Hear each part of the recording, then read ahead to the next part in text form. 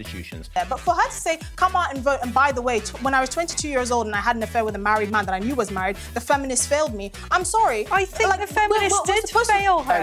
It was another era. She was 22. We're supposed to have moved on from that. Don't hark back on something you did that was wrong. talkTV. It's the only place where you get the truth.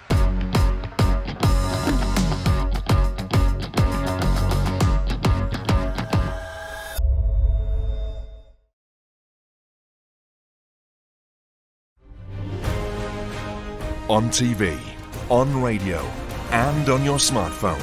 This is talkTV.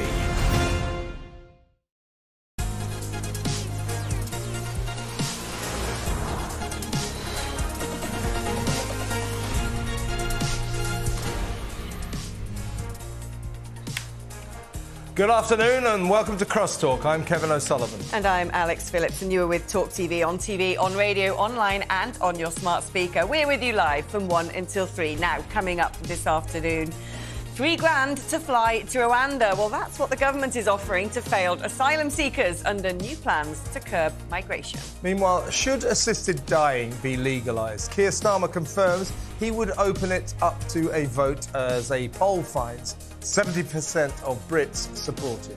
And a ban on puberty blockers. NHS England stops children from taking these powerful drugs on prescription. All of that's coming up, but first, let's get to the news headlines with Natalia Hawkera. Good afternoon. Rishi Sunak has defended the Tory backer who's alleged to have made racist comments about Diane Abbott. Frank Hester is reported to have said the veteran Labour MP made him want to hate all black women and that she should be shot. At Prime Minister's questions this hour, Rishi Sunak says he will not hand back the £10 million given to his party by Mr Hester. Mr Speaker, the alleged comments were wrong, they were racist, and he has now, as I said, the comments were wrong, they were racist. He has rightly apologised for them, and that remorse should be accepted, Mr Speaker. There is no place for racism in Britain, and the government that I lead is living proof of that. The Prime Minister has also faced criticism over his new alternative Rwanda scheme.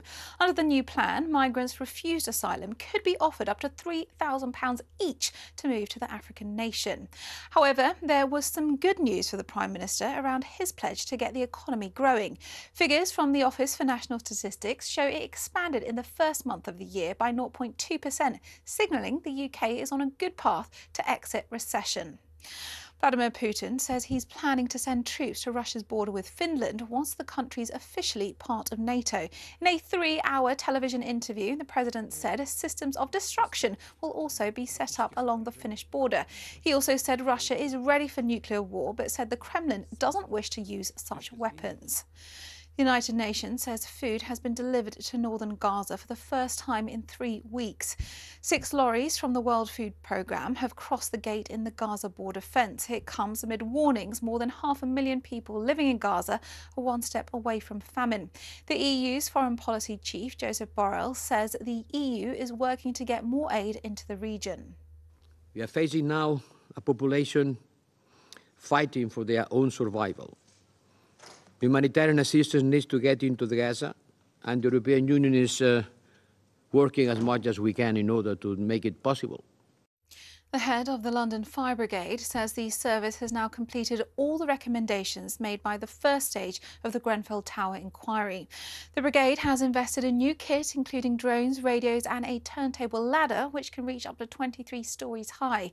Andy Rose says he owed it to the survivors of the Grenfell Tower tragedy to reform the service. It's also about recognising the loss and the pain of the bereaved and the survivors and making a promise to them that this change, the change you're listening to today, is owed to them, and we owe it to them to keep on listening, to keep on learning, to keep on making that change. And around 1 million adults in the UK are still smoking menthol-flavoured cigarettes despite a nationwide ban. A study by researchers at University College London has revealed that 16% of smokers, that's 1 in 7, are still accessing them despite them being made illegal in 2020. That's all from me. Now time for a look at today's weather with Nazanin Gaffer.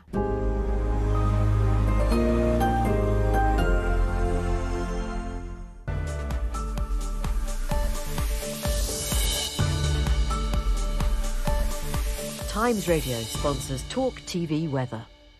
Hello, it's looking like a rather rainy day for some parts of the UK. If we take a look at the earlier satellite and radar picture, you can see the rain started off across many northern and western parts of the UK.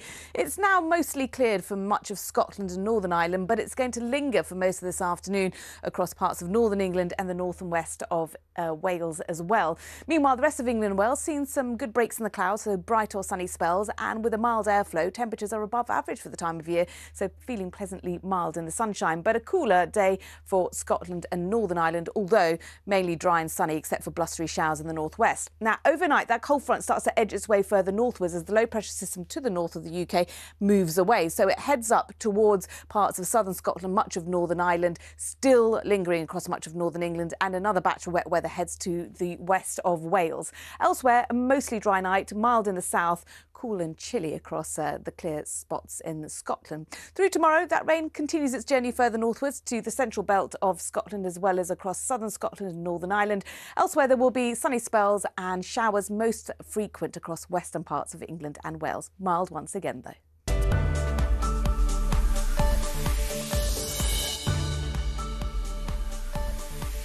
Times Radio sponsors talkTV weather.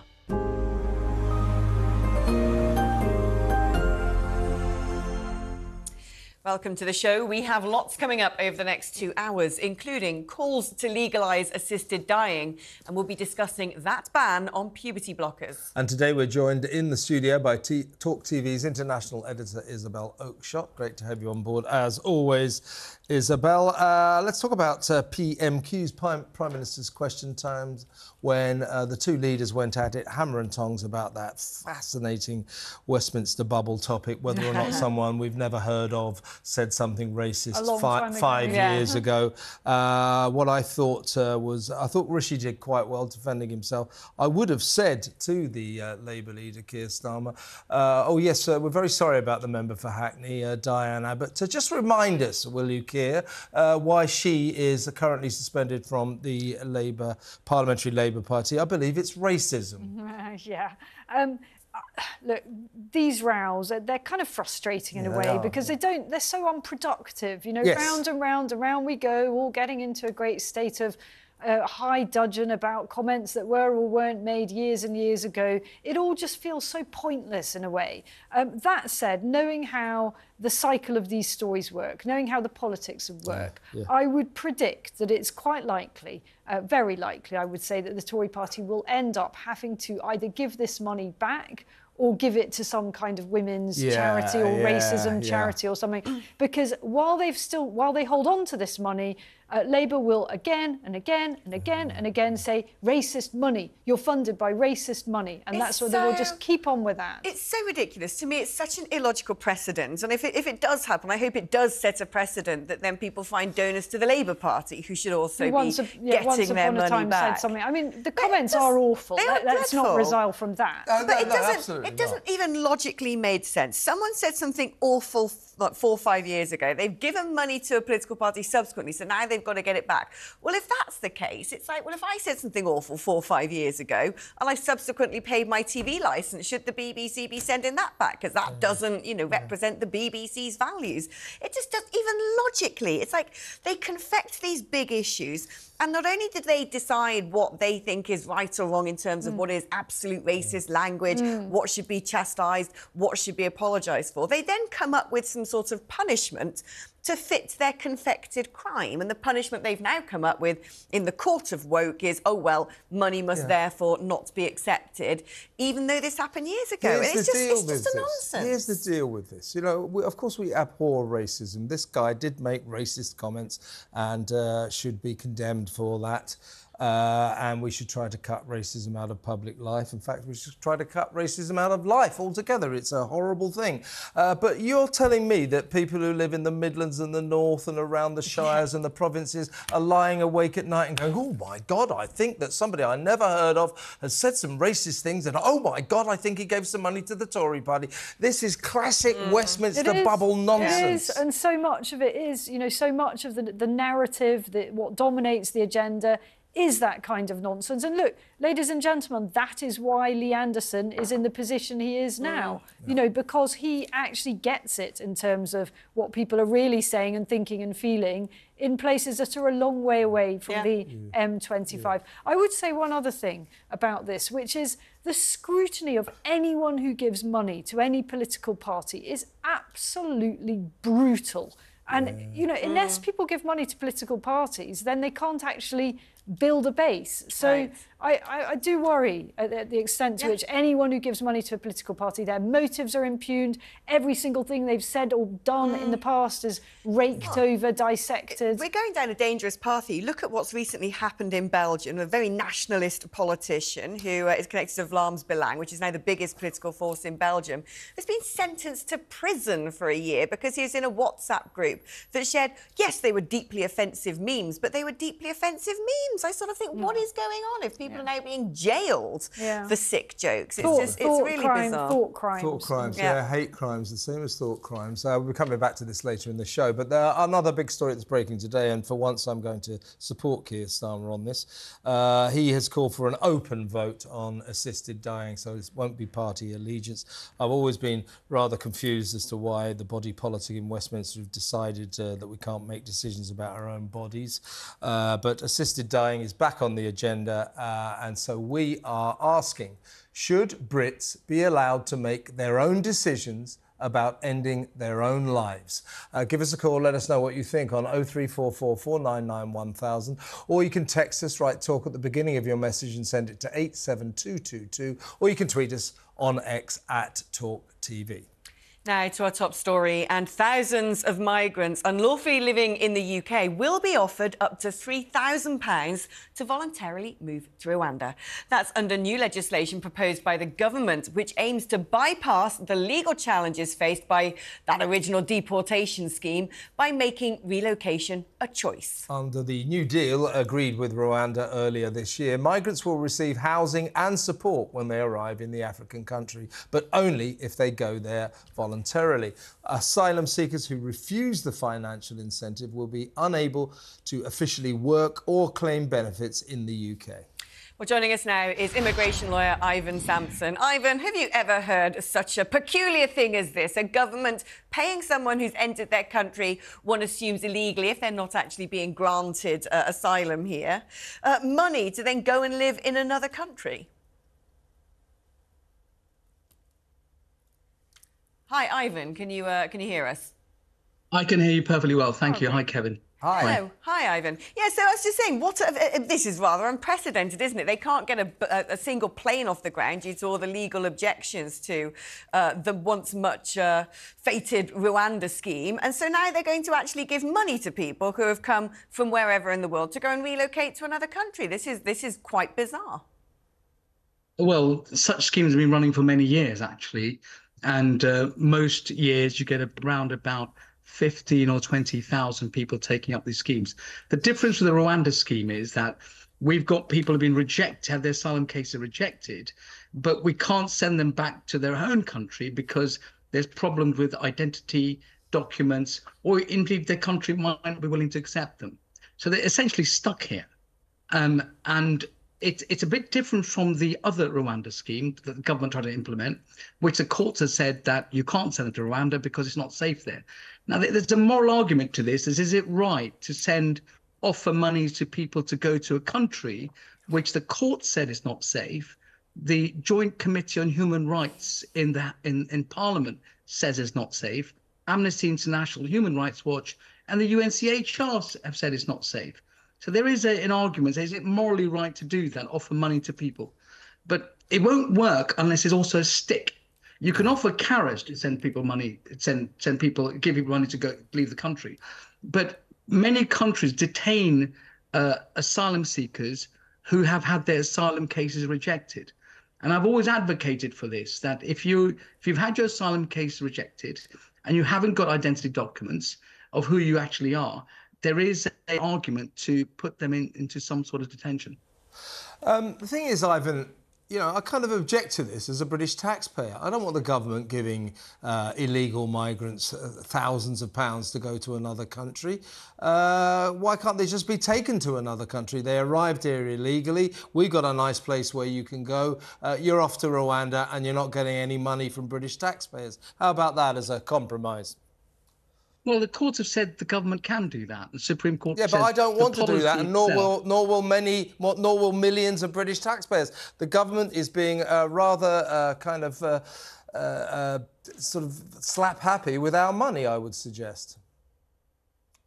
Kevin, it's actually cheaper to do that than to continue for people to continue to live here, and we've got to provide support.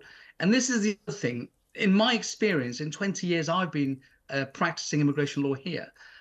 When you allow people to stay here over a long period of time, what happens is that they end up in relationships, having children, and it makes it even harder to remove people because of their human rights, having formed a family life here. So these schemes can work if, well, once someone's rejected, they're offered immediately to people. It can work, but remember that we don't know what Rwanda's getting out of this, and the government haven't told us that. What are we paying Rwanda to take these people? We might be paying the individuals £3,000, but what are they paying Rwanda? What's the true cost? Right. And what are the numbers we're talking Ivan, about? we're with Isabel Oakeshott, who's busting to get a question Well, I into. am. I've got 2 points to make, really. I mean, how about first point? Here's an idea. You don't actually let them come here in the first place. I think you make a really good point about the longer you let people stay here, the more likely they are to establish ties, which then make it even harder for us to remove them. But look, this kind of complicated thing doesn't need to be that complicated. You just stop the boats from coming here in the first place. The second thing I wanted to pick up on is your very excellent point about what is Rwanda getting out of this. And I don't think enough questions are actually being asked about our curious relationship with Rwanda, which has many faults in it. We've been focused on its record for safety. Is it a nice enough place for people to be deported? But Rwanda is up to all sorts of pretty dubious and murky things in relation to its neighbour, the Democratic Republic of Congo. I think the Democratic Republic of Congo would have quite a lot to say about Rwanda's role in fueling terrorism over there. So this is not a country that we should necessarily be shoving a load of hard-earned British taxpayers' money at. And that £3,000, most people will have to work about 300 hours to raise that amount of money. You know, think of it in terms of what taxpayers have to do to create enough money to send one person home. And to me, I just think this scheme is absolutely bananas. By the way, Ivan, well, have you know, you say that there are a lot of bodies that have said that Rwanda's not a safe place, but let me tell you, 650 British MPs took a vote on it, and even though most of them couldn't point to Rwanda on a map, they voted that it's safe. So what do you have to say about that? Well, you can call, you know, black white or white black, and if you're Parliament and you're sovereign and the will of Parliament, and talk to Jacob Rees-Mogg about this. Parliament's supreme. It can do anything it wants. It can actually say Rwanda's safe, and hey, presto, it's safe. No, you've got to look at the evidence, and the evidence points to an overwhelming conclusion. It's not a safe country. It's run by a dictator who arbitrarily detains people. There's extrajudicial killings by Paul Kagame. And you stand in Rwanda, Kevin, with a flag, with a banner which says Paul Kagame out. Let's see what happens to you. Yeah. Well, so, no, it's not a safe country. I'm being facetious. I thought that vote was the most ridiculous thing I've ever seen in Parliament, and that's saying something. Yeah, I was going to say, I don't think many people who might end up going to Rwanda who've been illegally, you know, who illegally came here are going to join politics in that country, but there you are. But what strikes me is whatever the government tries to do, whatever the government thinks would be a great deterrent, and you're talking about putting people whose asylum has been denied into detention, there's always going to be some sort of legal contest. It is as predictable as night following day. And I think, how do we stop all this? When does this end? You know, the Bibi Stockholm wasn't good enough for a lot of people who were supposed to be going there. They had lawyers representing them saying they don't like being on the water, it's bad for their mental health, they're terrified and all the rest of it. So I'm sure that there won't be a single migrant, if any such detention centre existed, who would happily go there and not have some sort of legal representation to avoid that. You're even seeing in terms of the accommodation that they're giving 3-star, 4-star hotels. That isn't always good enough for them either. And so I just wonder, how on earth is the government supposed to unpick what is one of the biggest challenges of our time? We're not the only country facing it, without actually at some point breaking international law. Isabel's absolutely right she said. You see, the UK Border Force is dysfunctional. Their own inspector said that. And there's loads of reports, and I'd love to read them, that have been suppressed by the government. No, our borders are not secure. We don't have secure borders. And until we do, we're going to get a flow of people coming across. We've got to work with our neighbours across the Channel. We've got to work with the French and the EU and have a treaty which allows us to return people that irregularly enter the UK on small boats. And until we do, they will keep coming. Yeah, the problem I have with this is the conditions that someone like the EU wants in return for signing such a treaty is that we have to agree automatically to take a certain quotient of all of the migrants entering the EU. So we're essentially giving up control of our own borders to an organisation that the people of Britain democratically voted to no longer be part of. They can't control their frontiers, that's for sure. But, you know, I found out the other day that Greece is actually turning boats around. It's not being widely reported, but Greece are now intercepting boats. And Belgium did as well. And sending them back. Other countries do this, and they do it very effectively. And what in law says we can't do this? That's what I want to know. The idea that this should be completely impossible is absurd. We should simply do it and see what the consequences are. And I bet you anything, the sky would not fall in. With this £3,000 thing, all we are doing is adding yet another pull factor. Yeah. And you know, the European Court of Human Rights, what we should do, we are the country that sort of worships the ECHR. Everything they say, we go, oh, yes, oh, we won't take the plea on. Other countries in Europe, Germany, France, just completely ignore the ECHR. Yeah. We should try that. Well, we've got to comply with our international treaty obligations, and that's the laws of UNCLOS and SOLAS, and this is international treaty obligations. We don't have to, Ivan. We don't have to. This is the sort of nonsense that's got us into this mess. We either sign up to these ridiculous, international agreements. Other countries, if they don't like them, they just ignore them, and that's what we should do. Yeah. Anyway, Ivan, good to talk to you as always, mate. Ivan Sampson, the immigration lawyer. Isabel, you know, what strikes me here is I'm reading more and more in the press, something that I've known a long time myself, which there are huge forces at work controlling these mass migratory flows, not just very sophisticated people trafficking rings, but we're talking hostile regimes who are using these as an act of war.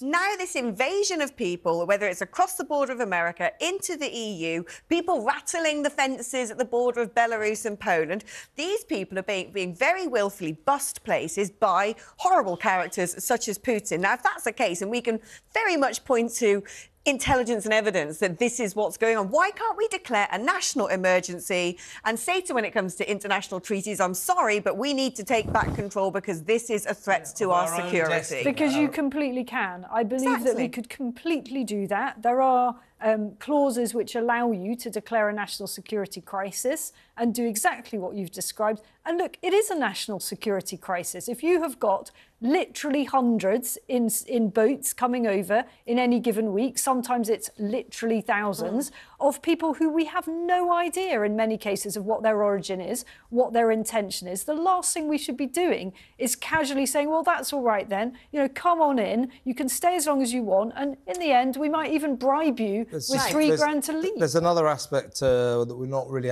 going to have time to cover properly, but this is pretty alarming as well. Civil servants in the Home Office are threatening to launch legal action against the government because they say that if they're told to implement the Rwanda scheme, in effect, they'll be being ordered to break international law. And here's what I'd do if I was the government. I'd say, listen, you work for us and we're the bosses and we tell you what to do, and if you won't do it, here's what we'll do. Sack you. Yeah, just quickly, Isabel, I want to know, what actually happens if you break a treaty or international law? Does your whole country go into prison? I was going to ask Ivan exactly that question because, as I said, the sky will not fall in.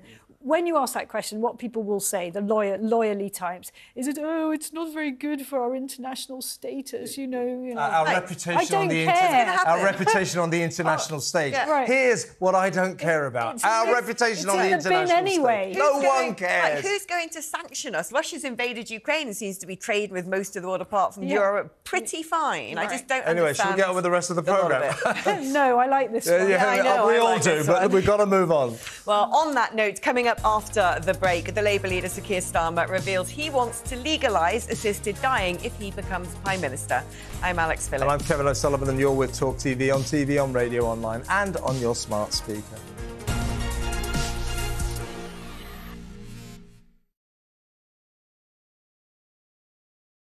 Hey, very good morning to you. Thanks for joining us. You're with Talk TV, on radio, online, and we're on your smart speaker. Now, you ain't going to have an eve-it, me old Chinas, but a new report is calling for a new definition of cockney. All right, Jeremy, me old China. Rosie, all right, oi, oi, treacle. When J.K. Rowling says, let's just be honest, that's all she's saying, let's just be honest.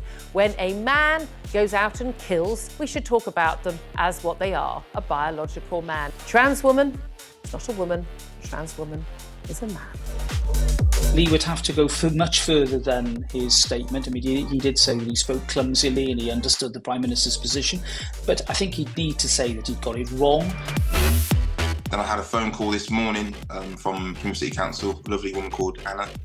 And yeah, I've just received an email just saying that, yeah, I'm going to be getting a badge. Quite right too. It's that time again to get the violins out. That's right. Prince Harry has lost his bid for UK security after moaning he'd been singled out. You might as well be discussing an invasion of Daleks for all I really get this. but I am now on social media, having been dragged off my £8 Nokia, reluctantly kicking and screaming. I'm a huge hit on Instagram, as you probably know. What are you doing? I'm just about to do it. Ooh! It's Carry On. What just happened? We're missing. There was a suggestion by some that maybe it would be nice to put a statue of the Queen on the fourth plinth. Mr. Khan apparently wasn't too keen on that. I'm sorry. I know it's coming and I can't stop laughing. So he suggested alternatives. There's a sweet potato. That's quite a small statue then. Wasn't there also a prostitute? A trans sex worker. You don't really need one of those in Trafalgar Square. You just got to walk up to Soho, don't you? 40 minutes. Why do you know this? Because I know everything. Was he just unlucky getting that question with an ice cream, or is it a sign of something more? Seemed like he was on a late-night show to attract a young demographic, and they put him in an ice cream store. I read the statement this morning from the family, and if any police officer reads that statement, if you don't cry for what you read from what the family is saying, it's heartbreaking, then you shouldn't be a police officer. The UK, I'd say, has lots of racism within it. I don't necessarily think it's a racist country, but it permeates our institutions. Yeah, but for her to say, come out and vote, and by the way, when I was 22 years old and I had an affair with a married man that I knew was married, the feminists failed me. I'm sorry. I think the feminists did fail her. It was another era. She was 22. We're supposed to have moved on from that. Don't hark back on something you did that was wrong. Talk TV. It's the only place where you get the truth.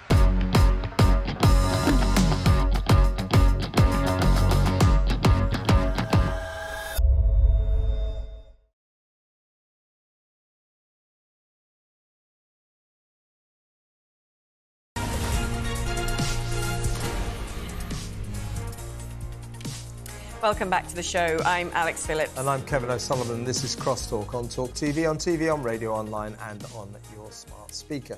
Now, Labour leader Sir Keir Starmer has personally committed to changing the law around assisted dying if he becomes Prime Minister. He made the comments in a phone call to the broadcaster Dame Esther Rantzen. I'm personally in favour of changing the law. I can give you my commitment, Esther, absolutely, that if we are privileged enough to win the election, then we will make time for this vote. What I really do not want is for my family's last memory of me to be painful and suffering and me begging to be assisted in dying. Dame Esther has been campaigning for a change in the law since she was diagnosed with terminal cancer last year. It comes as a poll of more than 10,000 people this week found 3/4 supported assisted dying. And we're very pleased to be joined now by Esther Ranson's daughter, Rebecca Wilcox. Thanks for coming on board, Rebecca. Well, this is encouraging, isn't it? I think the last time you were kind enough to come onto the show, we discussed at some length why it is that two-bit politicians think they have the right to tell us what we can do with our own bodies. Well, Keir Starmer is talking about a free vote, which would at least free the MPs from the shackles of party allegiance. 75% of the people in this country think we should have the right to decide what we do with our own bodies. Do you now feel that Parliament is about to join the party and agree with the rest of the nation? It certainly feels like the dial has shifted, and thank you for having me on again to talk about it, because it's so important to keep this momentum up. Whilst Sir did say that he would have a free vote if he was elected President, Prime Minister, That's what he wants. Yeah, I think that's what he wants. But he did say that would be about 5 years, which is obviously too late for Mum and too late for thousands of people who are suffering today, tomorrow, yesterday. It's just, can we just do this now? There actually isn't that much going on in Parliament. Everybody seems to be gearing up for the election. Why not have a vote now? Why doesn't Rishi Sunak go out on a high by giving something to everyone that we all want? Every single UK constituency was polled and they were all in favour of assisted dying. And not making a choice on it, Rishi Sunak, is still making a choice. So I'm really pleased, I'm really grateful, and I'm so delighted that that statement was made to Mum on the phone. But it won't help her and it won't help everybody else in the next 5 years. So come on, let's get going a bit faster. Absolutely. Given that this is very unlikely to come online in time for your mum to benefit from it, I don't quite know how to put that sensitively, really. Are her plans still the same? Would she still seek to go somewhere else? Yes. I mean, you'd have to ask her, and she's quite private on the matter, which is unusual for her. But yes, her plans are still the same. She has paid up. She's a member of Dignitas. She would go there. The query would be who accompanies her. I am Deputy President of Childline and have signed a code of ethics, and I think being arrested in Luton Airport would be a bit of a problem with that. But if Sir Keir could meet us off the plane, maybe that would be good. Yeah, I mean, just to quickly kind of summarise the objections, religious groups, religions often say, no, it's a sin, it's a crime against nature to take any life, even your own. And others talk about families cashing in on people who are dying, trying to sort of speed up the legacy process. But I would suggest that, you know, the number of instances of that actually happening will be negligible. You can't just nix a kind of idea like this because a few people might try and con people into dying. So that would be my argument. But stay where we are, Rebecca, because we're going to talk to talkTV legend James Whale, who himself has been going through his own health battle with cancer. Thanks for joining us, James. I mean, we're asking our viewers today, you know, should British people have the right to make their own decisions about ending their own lives? Where do you stand? I absolutely agree with Rebecca, and I agree with Esther as well. Nobody has the right to tell you what you can and cannot do. As I'm sure most people know, I'm terminally ill, have been for about the last 4 or 5 years, and could go any time. And I don't want to go through some of the pain that you begin to suffer. I mean, some of the treatments give you more pain. But when I've decided I've had enough, I'm not going to let any other prat tell me because of their views what I may or may not do with my own life. Yeah. It seems to me that actually we're going to reach a position where this isn't inevitable anyway. There's lots of discussions about assisted dying being legalised in Scotland, Jersey, the Isle of Man, which would mean that we'd have a completely different picture, really, across the United Kingdom as to where it's legal and where it's not. But I think something a lot of people don't understand is in many respects we actually have a form of assisted dying, if you will. If you're elderly and very poorly and you go into hospital, the Liverpool pathway is essentially designed means to sort of gently end your life and give you pain relief. So why is it, do you think, that there is such a problem with moving forward to actually creating a circumstance where that is in the open and legitimate? I can tell you exactly why. Because, sorry, who's that to? I didn't actually say to anyone, so... Oh, right. You go first, Rebecca. Go on, Rebecca. Oh, sorry, James. It's lovely to see you, by the way. All I was going to say about the Liverpool pathway is that there are so many different types of cancer and illness that are terminal that are not affected by painkillers. So the pain will still break through the opioid barrier.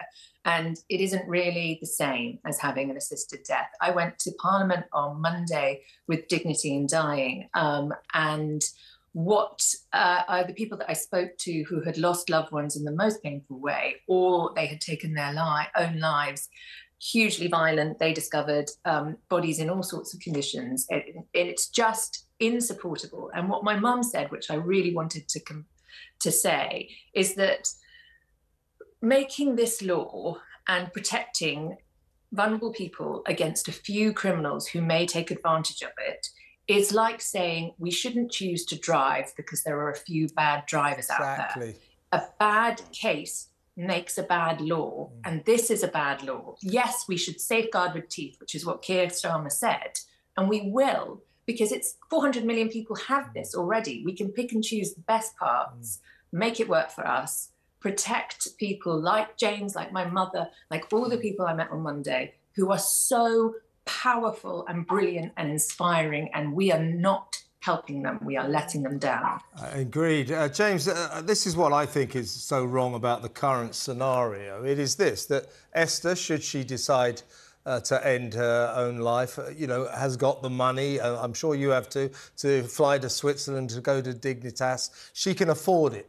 Ludicrously, technically, if Rebecca goes with her, when she comes back to Britain, she could be charged with assisting a murder or a death or something like that. So, that is just insane that relatives who go to say goodbye to their dear loved one come back to possibly face criminal charges, but everybody should be allowed to make this choice if they want to make it, and that it should include people who can't afford 10,000 quid or whatever it is to go to Switzerland. Would you agree? Totally agree. I apologise about my dog Daisy, who wants to come in, and you might hear barking in the background. This whole business is... we should be called or should be an organisation, No Dignity in Dying, because a lot of people will tell you, be quiet, Daisy. A lot of people will tell you that there is no pain at the end. There is, let me tell you, in many, many cases. And a lot of doctors and nurses are very good. They will up your painkillers and you will slowly fade away, and that's great. But what I'm concerned about is the amount of power that religion, whether it's Christian, Islamic or any other religion, seems to be able to pull on other people. I am completely secular. I have private beliefs like we all do in my head, and I don't wish to be told what I can or cannot do by a bunch of people who believe a story that probably isn't even true. Very, very good point, Rebecca, yes? I think it's an amazing point, and it's one... I respect people who are of faith. I wish I had faith myself. It would be very comforting at a time like this. But I don't believe that anybody else's belief system should affect the amount of pain and dignity my mother has at her death, or I have at my death, or you have at yours. This is the thing that is inevitable. We are all going to die, and how we die reflects how we live in a country where we should be allowed to choose our own path. Yeah, thank you both for taking the time to talk James. to us on this really sensitive subject. I mean, Isabel, I think everyone thank here... Thank you, Daisy, as well, by the way. Thank you, Daisy. Thank you, Daisy. It seems everybody here is in consensus on this subject, that it almost now seems sort of medieval to have the approach that someone at the end of their life who is suffering, who may... When we talk about dignity, let's actually get into the details of this. People who've lost control of bodily functions, so they're not necessarily, clean, comfortable, people who might be in severe pain. Surely, I mean, we put our pets down if they're suffering. Yeah, it's a very good point, that. If we can give that to an animal, why on earth can we not give that to a human? I mean, I agree. I've witnessed, I'm afraid, up close several deaths in the last few years and one of my mother in the last few months. And frankly, the way my mother died is not something that I would want to go through. It was pretty awful. The last week of her life was not dignified.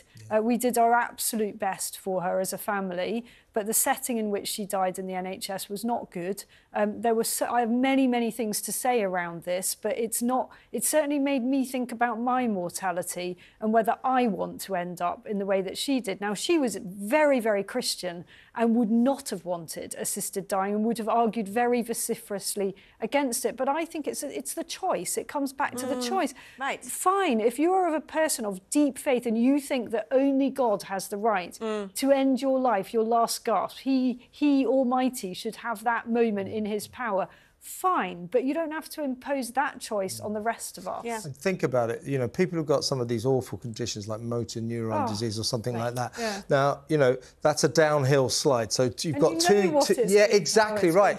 For the last years of these poor people's lives, they are terrified of what the final months will bring. And this will excuse them of that terrible, undignified relieve them of fate. that. Yeah. I also had to put down a much-loved pet in the last few weeks, and I can't tell you how gentle that was. Yeah, I've done it several times. It was quick and it was beautiful and it was very, very tough, but gone. Yeah. So peacefully. I've done it several times. No trauma for the animal. But you feel you're doing the right thing for the dog, and if it was a human being, of course, they'd make their own decision. But surely it enables the family as well to start putting into place plans, not just in terms of the death, but and the style of death, but the date of death, the funeral. All those arrangements can be calculated, worked out, so it can be a real sort of celebration, if you will. I mean, funerals aren't happy occasions, but they shouldn't be. I'll come to it, don't you worry. Yeah, cheers. Popping the champagne. Yeah.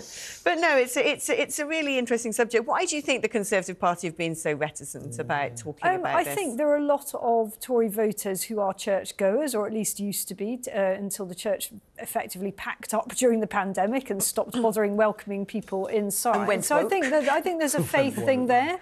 Obviously, Catholics are staunchly, broadly speaking, staunchly against anything like this. And I think that, you know, most politicians do shy away from the most emotive subjects, like the abortion subject. Politicians don't want to go there with that either. So I think it's a sort of political cowardice, actually.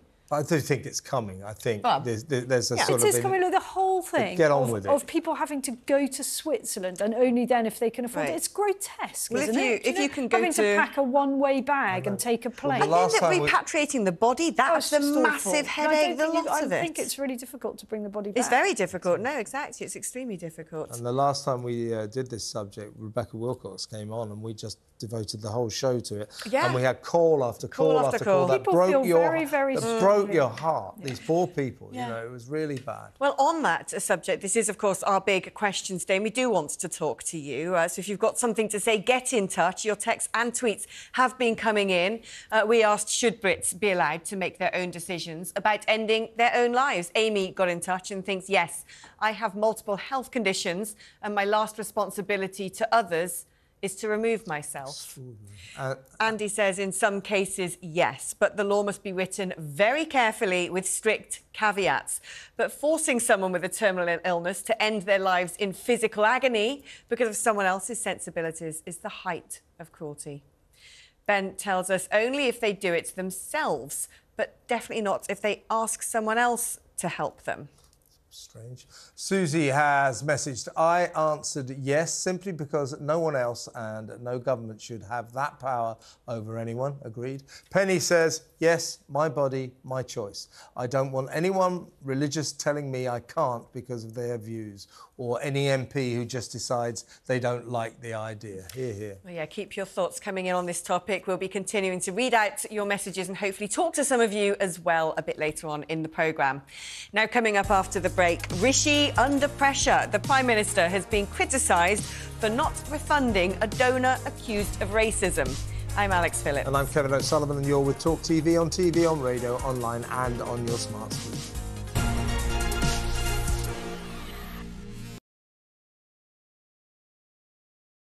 Hey, very good morning to you. Thanks for joining us. You're with talkTV, on radio, on radio, online. And we're on your smart speaker. Now, Now, you ain't going to have and Eve it, me old Chinas, but a new report is calling for a new definition of cockney. All right, Jeremy, me old China. All Rosie, right, oi, oi, treacle. When J.K. Rowling says, let's just be honest, that's all she's saying, let's just be honest. When a man goes out and kills, we should talk about them as what they are, a biological man. Trans woman, it's not a woman, trans woman is a man. Lee would have to go much further than his statement. I mean, he did say that he spoke clumsily and he understood the Prime Minister's position, but I think he'd need to say that he'd got it wrong. Then I had a phone call this morning from Plymouth City Council, a lovely woman called Anna. And yeah, I've just received an email just saying that, yeah, I'm going to be getting a badge. Quite right too. Quite right too. It's that time again to get the violins out. That's right. Prince Harry has lost his bid for UK security after moaning he'd been singled out. Might as well be discussing an invasion of Daleks for all I really get this. but I am now on social media, having been dragged off my £8 Nokia, reluctantly kicking and screaming. I'm a huge hit on Instagram, as you probably know. What are you doing? I'm just about to do it. Ooh! It's carry on. What just happened? Whoa, listen. There was a suggestion by some that maybe it would be nice to put a statue of the Queen on the fourth blimp. Mr. Khan apparently wasn't too keen on that. I'm sorry. I know what's coming and I can't stop laughing. So he suggested alternatives. There's a sweet potato. That's quite a small statue then. Wasn't there also a prostitute? A trans sex worker. You don't really need one of those in Trafalgar Square. You've just got to walk up to Soho. It's only about 40 minutes. Why do you know this? Because I know everything. Was he just unlucky getting that question with an ice cream, or is it a sign of something more? Seemed like he was on a late-night show to attract a young demographic, and they put him in an ice cream store. I read the statement this morning from the family. And if any police officer reads that statement, if you don't cry for what you read from what the family is saying, it's heartbreaking, then you shouldn't be a police officer. The UK, I'd say, has lots of racism within it. I don't necessarily think it's a racist country, but it permeates our institutions. Yeah, but for her to say, come out and vote, and by the way, when I was 22 years old and I had an affair with a married man that I knew was married, the feminists failed me. I'm sorry. I think the feminists did fail her. It was another era. She was 22. We're supposed to have moved on from that. Don't hark back on something you did that was wrong. talkTV. It's the only place where you get the truth.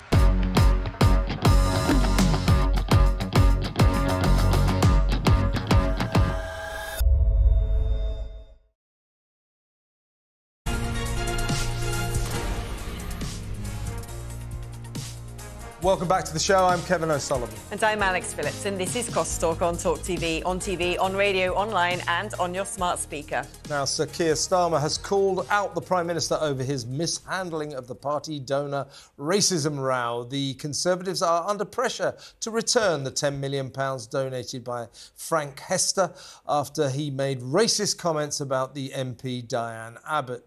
Well, speaking during Prime Minister's questions, Rishi Sunak insisted the matter was closed. The alleged comments were wrong, they were racist, and he has now, as I said, the comments were wrong, they were racist. He has rightly apologised for them, and that remorse should be accepted, Mr. Speaker. There is no place for racism in Britain, and the government that I lead is living proof of that. Mr. Speaker, the man bankrolling the Prime Minister also said that the member for Hackney North should be shot.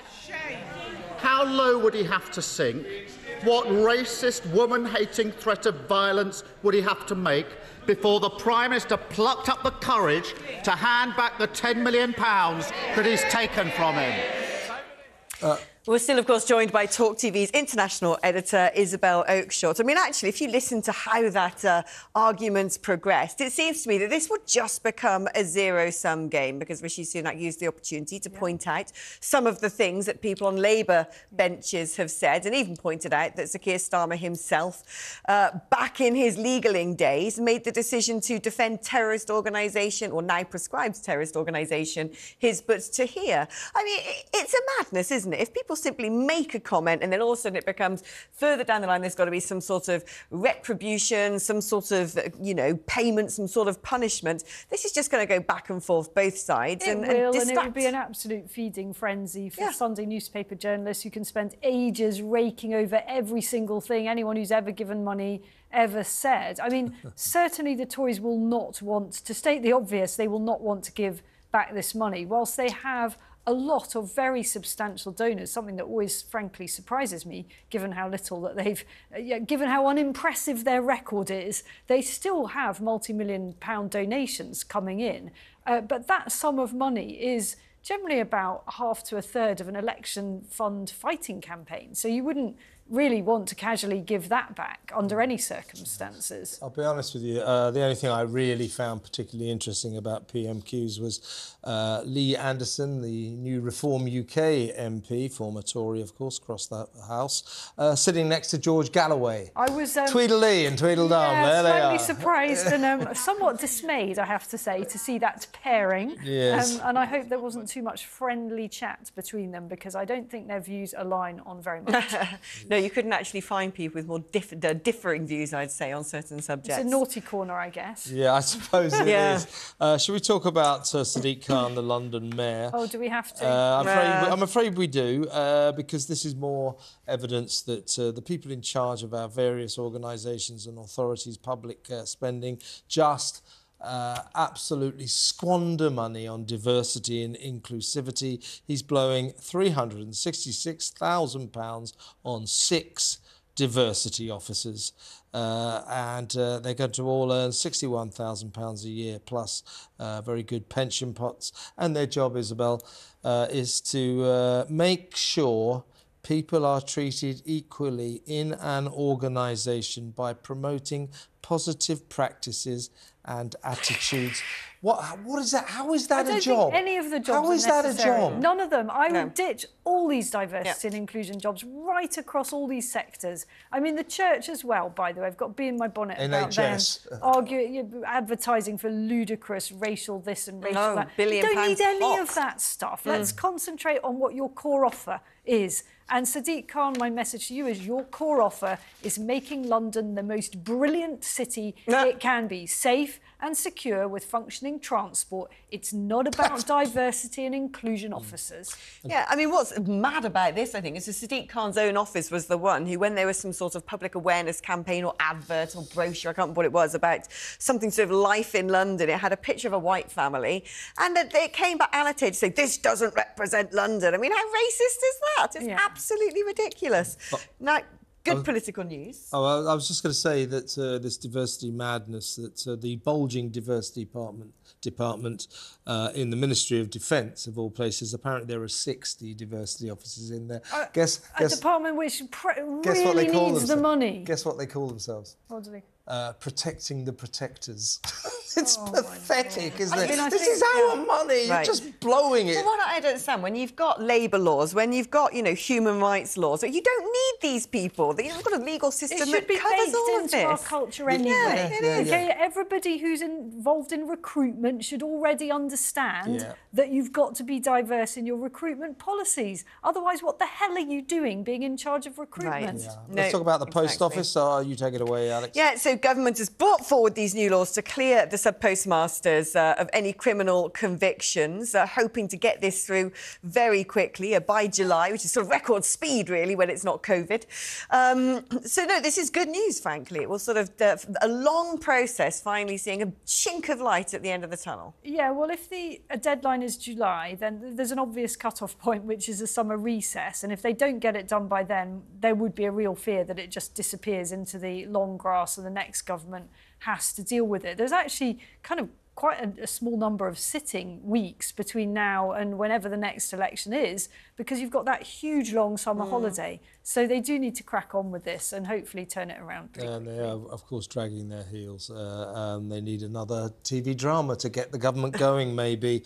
They're doing that for the blood donating scandal now. They're going to make a TV drama about it to get that one sorted out. You need a TV drama to get anything done in this country. Perhaps there'll be one in future about the scandal of prescribing kids who believe they're in the wrong body, gender dysphoria, puberty blockers. The NHS has now decided they will no longer prescribe these life-changing drugs to kids, which begs the question, why have they been prescribed them until What the hell took them so long? Yeah. In fact, there is a really good documentary on this. It's called No Turning Back, and it describes the agony of young people who have taken these drastic, irreversible decisions with their bodies. And it isn't just a case that you have surgery and that's irreversible. These puberty blockers do things to your body that are not reversible just by taking some other ones to go back again. It just doesn't work like that. Yeah.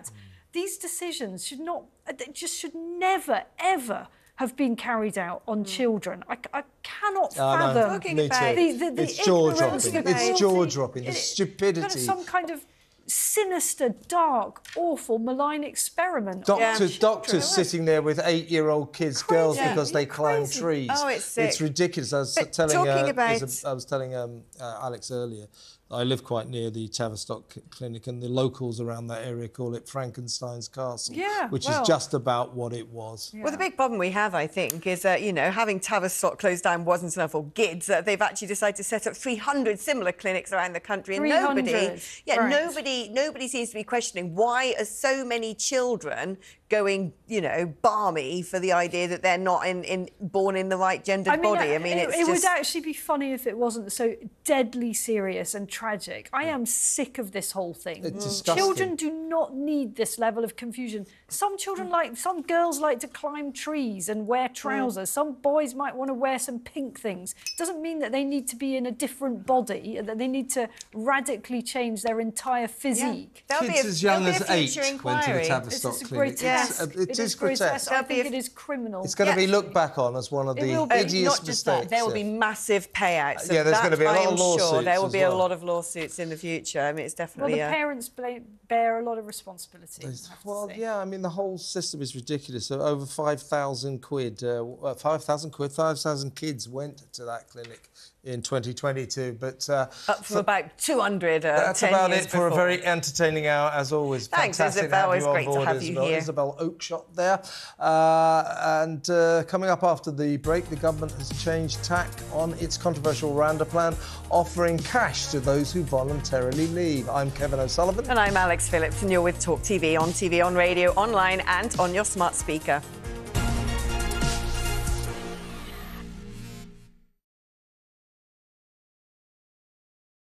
Hey, very good morning to you. Thanks for joining us. You're with talkTV, on radio, online, and we're on your smart speaker. Now, you ain't going to Ab and Eve it, me old Chinas, but a new report is calling for a new definition of cockney. All right, Jeremy, me old China. All right, Rosie, oi, treacle.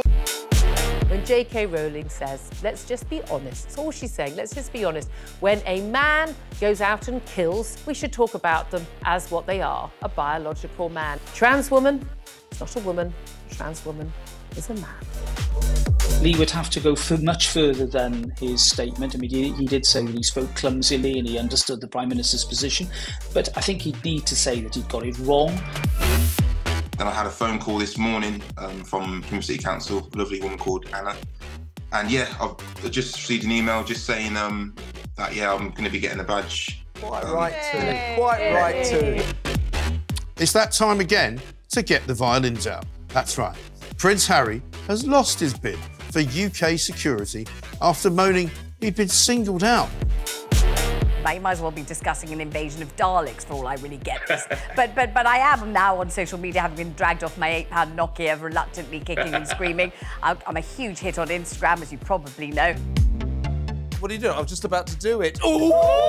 It's carry on. What just happened? Whoa, listen. There was a suggestion by some that maybe it would be nice to put a statue of the Queen on the fourth blimp. Mr. Khan apparently wasn't too keen on that. I'm sorry. I know what's coming and I can't stop laughing. So he suggested alternatives. There's a sweet potato. That's quite a small statue then. Wasn't there also a prostitute? A trans sex worker. You don't really need one of those in Trafalgar Square. You just got to walk up to Soho. It's only about 40 minutes. Why do you know this? Because I know everything. Was he just unlucky getting that question with an ice cream, or is it a sign of something more? Seemed like he was on a late-night show to attract a young demographic, and they put him in an ice cream store. I read the statement this morning from the family, and if any police officer reads that statement, if you don't cry for what you read from what the family is saying, it's heartbreaking, then you shouldn't be a police officer. The UK, I'd say, has lots of racism within it. I don't necessarily think it's a racist country, but it permeates our institutions. Yeah, but for her to say, come out and vote, and by the way, when I was 22 years old and I had an affair with a married man that I knew was married, the feminists failed me. I'm sorry. I think the feminists did fail her. It was another era. She was 22. We're supposed to have moved on from that. Don't hark back on something you did that was wrong. talkTV. It's the only place where you get the truth.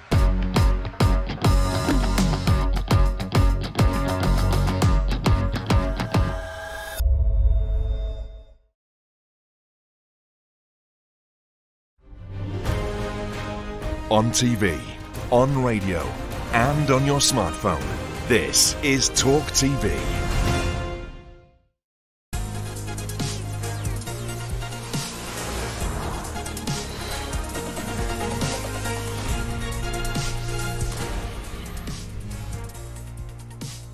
Good afternoon and welcome back to Crosstalk. I'm Alex Phillips. And I'm Kevin O'Sullivan, and you're with talkTV, on TV, on radio, online and on your smart speaker. And we are with you live from 1 until 3 p.m. every weekday. Coming up in this hour, $3,000 to fly to Rwanda. That's what the government is offering to failed asylum seekers under new plans to curb migration.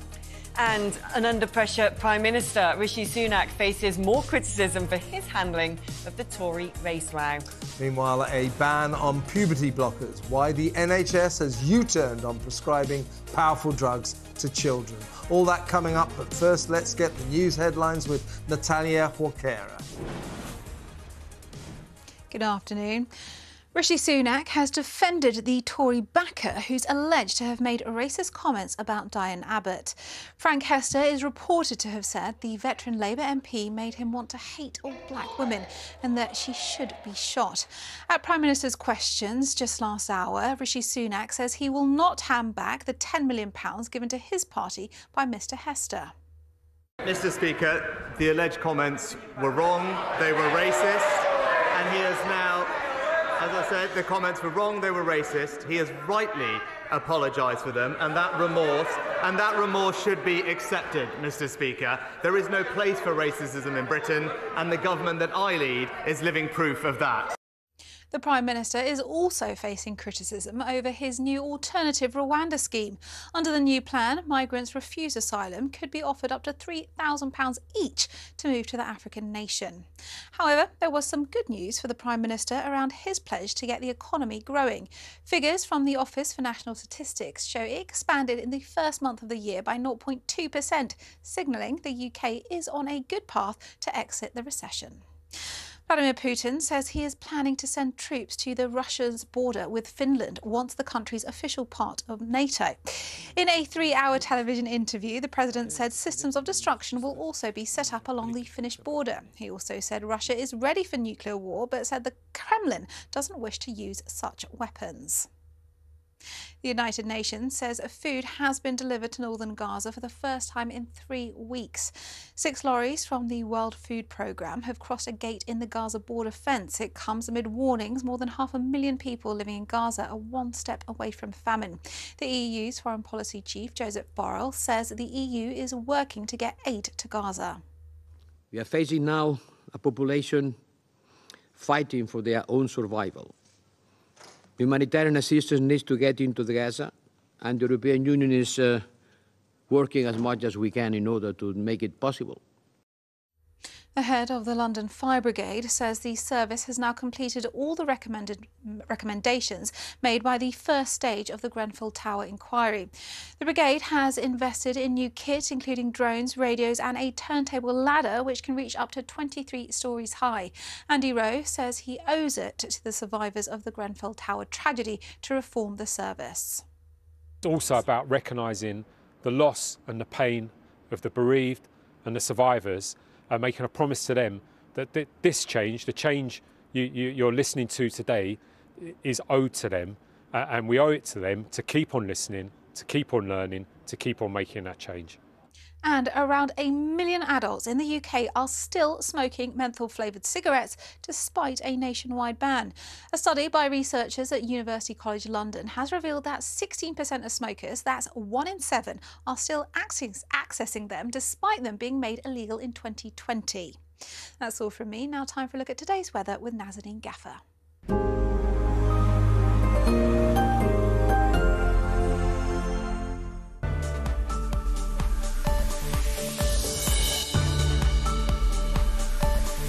Times Radio sponsors talkTV weather. Hello, it's looking like a rather rainy day for some parts of the UK. If we take a look at the earlier satellite and radar picture, you can see the rain started off across many northern and western parts of the UK.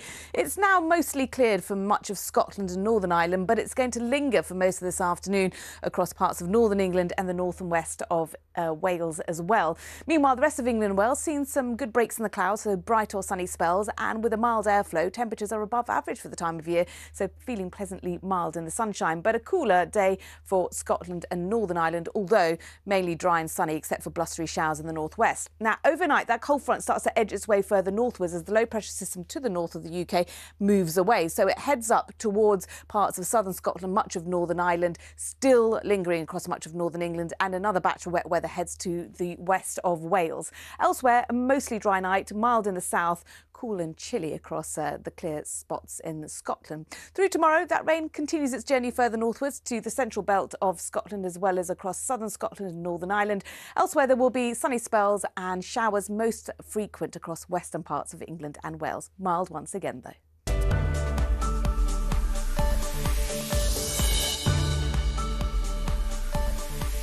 Times Radio sponsors talkTV weather.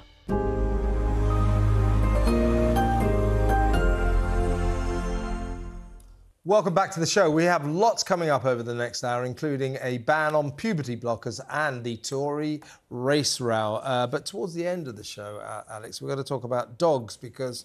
Oh, yay, my favourite topic. But Paul O'Grady, great dog lover, he's got 5 himself, presented For the Love of Dogs, the brilliant Battersea Dogs Home series. He's left $775,000 of his £15 million fortune to animal charities, including Battersea Dogs Home. But he's also set aside £125,000 to look after his own dogs, Nancy, Arthur, Conchita, Eddie and Sausage. And everyone who owns a dog, including me, will understand exactly what's that about. God forbid that I should leave this mortal coil, but if for any reason my dog was on his own, I would worry unbelievably. I worry about that dog being looked after properly, and so I can see exactly where Paul O'Grady is coming from. Yeah, I mean, people do get very attached to their pets. I don't think I'd be leaving any money, if I had any, to my cat. In fact, if anything happens to me, someone's going to have to take poor little Mog on. But it reminds me, actually, of the Karl Lagerfeld story. Do you remember that he left basically his entire fashion empire to some sort of miserable white moggy that people sort of resented? But how do you... I mean, look, this is a lovely story. I agree with that. I think it's also important to point out, all the amount that he's given to lots of different animal charities around the world. Things protecting elephants and things protecting orangutans, 2 of my favourite animals. Absolutely. But he's leaving £125,000 to his dogs, 5 of them. So that's 25 grand each. How much money can you actually spend on a dog? You don't own a dog, do you? No, I don't. You don't own a dog. Take him down the vet. That'll get rid of £125,000 in about 10 minutes. They're not necessarily that cheap, dogs. So I can see where he's coming from. And if Nancy, Arthur, Conchita, Eddie and Sausage are sort of youngish, say they've got, I don't know, 5 years left, 10 years left of their lives, there'll be a lot of money involved in looking after them. And I know where he's coming from. I just think it's a very, very sweet story that every dog owner will appreciate and will understand. And later in the show, we'll be talking to my friend, actor and animal rights campaigner Peter Egan, Downton Abbey star, ever-decreasing circles, all that, who himself, I know in the past has had 5 or 6 dogs, so he knows all about this. And he got involved, we'll ask him about this, but he got involved in his tireless animal welfare work because he got a dog and realised a kind of connection, between humanity and our animal friends, and that is what I think this is all about. Paul O'Grady, a great dog lover, doing what all dog lovers would do for their dogs if they had to spare 125 grand. That's what it's all about, I'm afraid. Yeah, I'm not sure I'd do the same I for know my you cat. would. I love my Cat cat. lady, cat I love my person. cat to pieces, but I'm not sure that what she really wants, to be honest. She doesn't really. She's very. She's not like labour intensive. Do you know what I mean? Put that in some biscuits, leave the window open, job done. Don't really know what dogs kind of what are I can buy labour for her intensive. that she wants. You know, she kind of like sniffing around behind dustbins looking for mice. That doesn't really cost any money. So there you are. Different animals. Dogs are kind of labour intensive, but also, of course, today we've been talking about assisted dying. Keir Starmer says he'll, if he becomes Prime Minister or in the next term of Parliament, he'll try to get a free vote on whether or not we can have the right to take our own lives.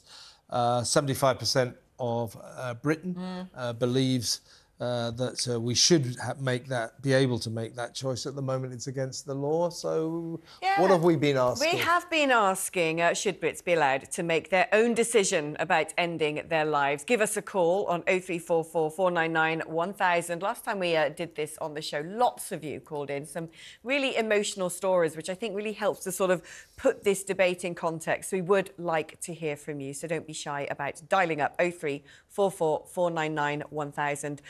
You can text us, of course. The number is 87222. Do write talk before your message. Or if you're more inclined to being on Elon Musk's Twitter, then you can, or X as it's now called, you can tweet us at talkTV. And indeed, your texts and tweets have been coming in on one of the day's big stories, legalising assisted dying, as we were just saying. We asked if Brits should be allowed to make their own decisions about taking their own lives. And Nina says, I'm surprised this hasn't been approved. Surely people ending their lives takes the burden off the government when it comes to the NHS and carers. You know, it's quite a cynical comment to make, but I was thinking that myself. It is a very good point. Bobby says, we wouldn't let an animal suffer, but we think it's OK for humans to continue suffering, even if life becomes unbearable. Absolutely good point. Zach writes, yes, but it has to be strongly regulated so we don't end up with the same situation as Canada, where people are simply depressed or disabled are allowed to use their MAID system. Yeah, I've read about Canada. They've, like most things that Canada does when it comes to sort of, you know, social policy, they mess it up pretty badly. Yeah, old Justin Trudeau has made it compulsory to take your own life. Well, with him in charge, maybe you'd like to. Jess has got in touch. She says, nothing was more painful than seeing my uncle wither away due to cancer. He wished he could have been euthanised, but he died a very slow, painful death. It is just so inhumane to keep someone in agonising pain. Well, we do have Vivian from Devon on the line. Vivian, tell us your story and your position on this. I think it should be legal. When I was younger, I had a dread of dying. My husband can remember me telling him some extreme conditions I'd put up with just so I was alive. Then I got MS. Then the pain started and the loss of mobility. The last 5 years, the pain can be excruciating at times, and it can still shock me. So I've gone from someone that dreaded dying to someone who, through experience, now thinks I should have the option at some stage of ending things peacefully. Yeah. And you would like to be able to do that? Have you sort of made that decision about yourself? Should it become legal? Yes. I mean, I'm not there yet, but in the future, I mean, I don't know how much worse my pain's going to get. And you hear all these people who are against it saying, oh, get them the right pain relief, as if that's the answer. Yeah. It's not just pain that's the problem.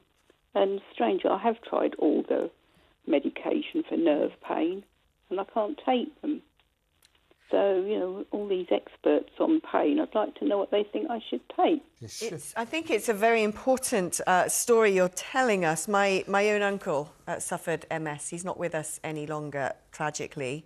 And it was something he considered, actually, going to Switzerland, because it isn't just about the incredible pain people with such debilitating conditions suffer, but also a complete destruction of quality of life. It's all very well someone sitting there able-bodied, able to go and see friends for brunch, go to a museum, get on a bus, saying, oh, well, I don't think someone should be, should be able to opt to end their life. But, you try having your life essentially already taken away by a condition. I mean, these people, I don't understand why they are so against it. If they care about people, then they wouldn't want them to suffer, surely. Couldn't agree more. The point is, Vivian, you're a grown-up, you're an adult. Alex and I are vaguely adults as well. I mean, we should be able to make grown-up adult decisions about our own lives and not be treated like kids by Parliament, which is essentially what's happening now. By law, order of the government, we are not allowed to take our own lives. And that should not be their decision. That should be our decision, should it not? It should be my death, my choice. Absolutely, absolutely. I mean, these people, they've got no idea. I don't suppose many of them will be living with pain that shocks them. Yeah, that's right. You're talking about often able-bodied politicians making decisions about people for whom life has become almost unbearable. I'm glad, Vivian, your life is still bearable, and I really appreciate you calling Thank you so us. much, And you look after yourself, yeah? Thank you very much for ringing. Thank you. Let's get back to our top story now. And thousands of migrants unlawfully living in the UK will be offered up to £3,000 to voluntarily move to Rwanda. Under new legislation proposed by the government, migrants will also receive housing and support when they arrive in the African country, but only if they go there by choice. Well, the new deal was agreed with Rwanda earlier this year and responds to the legal challenges faced by the controversial deportation scheme. The proposal is separate to the original policy and will act as a contingency in case the scheme is again blocked or struck out by UK courts. But joining us now is Times chief political correspondent, Aubrey Allegretti. Aubrey, you are the one who broke this story today in the Times. Tell us more. Hi, Alex. Yeah, I mean, really what this responds to is growing concern within government that nearly 2 years after the original deal with Rwanda was signed by then Home Secretary Priti Patel in April 2022, that there have still not yet been any migrants removed to Rwanda. And the forced removal scheme has sort of been held up due to legal challenges. So ministers and Downing Street, I understand, have been pushing this new plan, which they think could be sort of pulled together very quickly and would effectively see people offered a financial incentive in order to voluntarily relocate to Rwanda. Now, it would utilise an existing scheme, which is the voluntary resettlement scheme. And that effectively means that people who are, for example, failed asylum seekers can be given money to go back to their country of origin. The difference with this scheme is that it's the first time that people would be given money to go to a country that isn't their country of origin, but a third safe country instead, which the government claims Rwanda is. So this is potentially for people who are from places like Iran, Afghanistan, who can't go back to their country of origin. I'm assuming, Aubrey, this is a proposal at the moment. Should it become an official system, will it have to go through Parliament first? Will there have to be a vote? I'd say we're already sort of pretty far through the process on this. It's currently gone to what's known as ministerial right round, which is effectively where the Home Office tries to get collective sign-off from all the other secretaries of states and departments. But it's not something that they think will need legislation. So they actually think that it could be up and running in a matter of weeks. And if you look at the number of people potentially affected, obviously the initial Rwanda scheme, we're only talking about removing 1,000, 2,000 people. So the numbers probably would be quite small. But the pool that the government hopes to be able to sort of apply this scheme to is very large. There were 31,000 people who had their asylum applications denied last year. So there are lots of people the government thinks who this scheme could help get out of the country faster. Have there been any sort of assessments of how many people are willing to take this up? Because I would imagine, I don't think many people will be asking for £3,000 and a one-way flight to Kigali. I'll take it. I'm not entirely sure. There is the £3,000 that you mentioned, but there is also the sort of extra package of support. So effectively, they've got their accommodation paid for up to 5 years. They get extra training, support and skills. so that they can transfer and get a new job in the Rwandan economy. So the Home Office kind of hopes that actually they are effectively saying to these failed asylum seekers, what's the point in staying in the UK? You know, you're not allowed to work anyway. So why don't you sort of go and start a new life, and we'll give you the money and the tools to be able to do that. Just a last question quickly, Aubrey, before you go. Could it not, won't critics of this scheme, if it's not voted on by Parliament, say that the government's being rather presumptuous with our money? I mean, 3,000 quid a time, you know, it's quite a lot of money. It's taxpayers' money. Surely the government just can't decide on their own back to just start shelling this out left, right and centre? Well, I don't believe that the government had to sort of get Parliament's permission to pay for the initial Rwanda removal scheme that obviously still hasn't got up and running. There are lots of ways the government pays for things and makes decisions that don't happen through primary legislation, i.e. passing a bill. So this, they don't think would be any different. There are certainly critics of the plan. There are multiple Conservative MPs. One of them, Andrea Jenkins, raised this and was very critical of it at Prime Minister's questions with the Prime Minister today. But there are others who I'm told have been frantically and very angrily typing messages on WhatsApp. So I suspect that there would be some resistance from those Conservative MPs who think that it's even more farcical to effectively be paying people to try and go to Rwanda, and makes it look like the government can't actually deliver on its original promise of forcing people to go there. Indeed, that is how it looks. A farce within a farce, topped off with a bit more farce. Great story, Aubrey. Well done. Thank you ever so much. Well, let's speak now to Dr. Mike Jones, Executive Director at Migration Watch UK. Now, my feeling is about this, Mike. I mean, the government are just so desperate to see an aeroplane go to Kigali with some migrants on it that they would do anything to get us to that point. Even if you do find, you know, a small cohort of people who've come here illegally, take the government up on their offer, it's not going to go anyway to stopping the problem that most of the West is seeing with mass curated, organised inward migration from countries, usually with connections to pretty dodgy regimes. I mean, it's pointless, really, isn't it? Yeah, it's a complete waste of time. I mean, essentially, the government haven't gotten to the root cause of the problem, which is the Human Rights Act. That makes it very difficult to deport somebody to their country of origin. And it makes it very difficult to deport somebody to a third safe country like Rwanda. And, you know, this is a slap in the face to the hard-pressed taxpayer. You know, we're going to shell out about £500 million on the Rwanda plan. Even if Rishi Sunak doesn't deport anyone, you know, we're obligated to pay around 370 million over the next 5 years.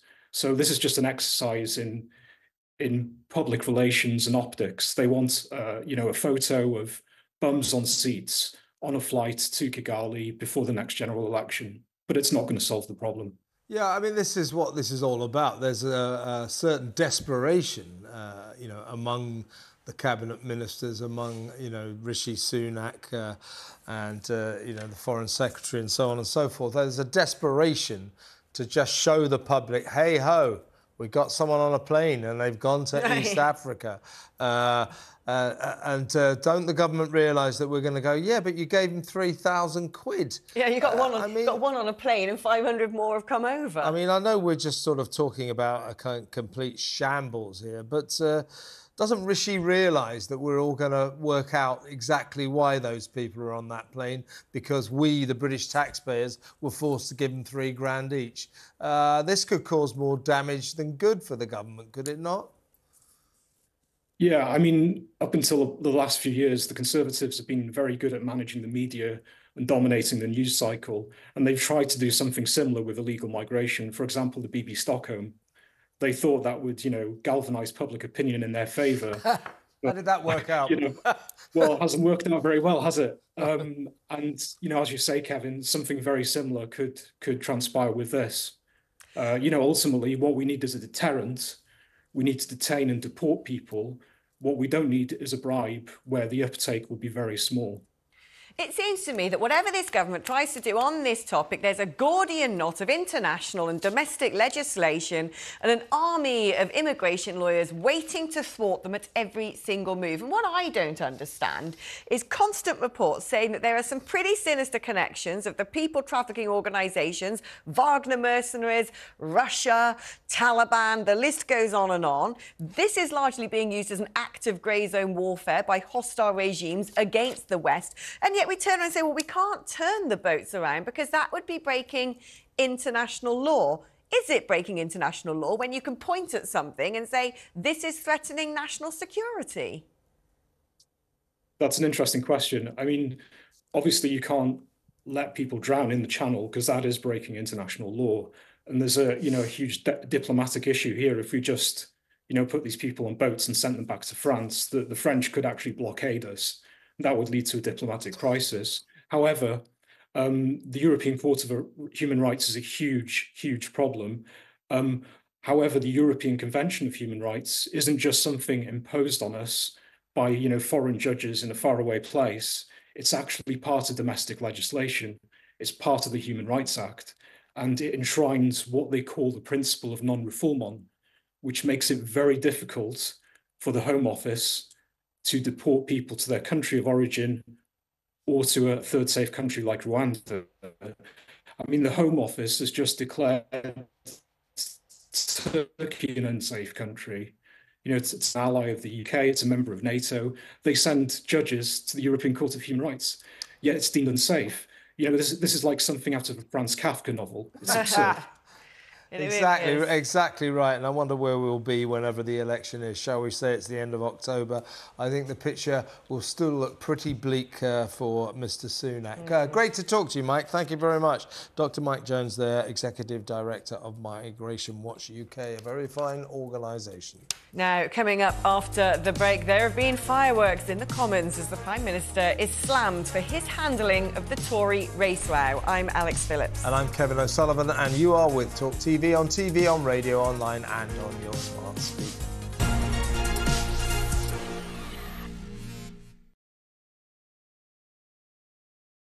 Hey, very good morning to you. Thanks for joining us. You're with talkTV, on radio, online. And we're on your smart speaker. Now, you ain't going to ab and eve it, me old Chinas, but a new report is calling for a new definition of cockney. All right, Jeremy, me old China. All right, Rosie, oi, treacle. When J.K. Rowling says, let's just be honest, that's all she's saying, let's just be honest. When a man goes out and kills, we should talk about them as what they are, a biological man. Trans woman, it's not a woman. Trans woman is a man. Lee would have to go much further than his statement. I mean, he did say that he spoke clumsily and he understood the Prime Minister's position, but I think he'd need to say that he'd got it wrong. Then I had a phone call this morning from Plymouth City Council, a lovely woman called Anna. And yeah, I've just received an email just saying that, yeah, I'm going to be getting a badge. Quite right too. It's that time again to get the violins out. That's right. Prince Harry has lost his bid for UK security after moaning he'd been singled out. You might as well be discussing an invasion of Daleks for all I really get this. but I am now on social media, having been dragged off my £8 Nokia, reluctantly kicking and screaming. I'm a huge hit on Instagram, as you probably know. What are you doing? I was just about to do it. Ooh! It's carry on. What just happened? Whoa, listen. There was a suggestion by some that maybe it would be nice to put a statue of the Queen on the fourth plinth. Mr. Khan apparently wasn't too keen on that. I'm sorry. I know what's coming and I can't stop laughing. So he suggested alternatives. There's a sweet potato. That's quite a small statue then. Wasn't there also a prostitute? A trans sex worker. You don't really need one of those in Trafalgar Square. You just got to walk up to Soho. It's only about 40 minutes. Why do you know this? Because I know everything. Was he just unlucky getting that question with an ice cream, or is it a sign of something more? Seemed like he was on a late-night show to attract a young demographic, and they put him in an ice cream store. I read the statement this morning from the family, and if any police officer reads that statement, if you don't cry for what you read from what the family is saying, it's heartbreaking, then you shouldn't be a police officer.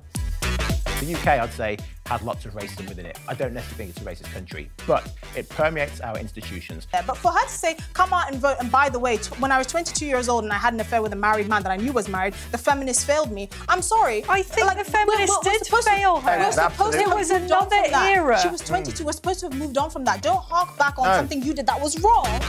talkTV. It's the only place where you get the truth.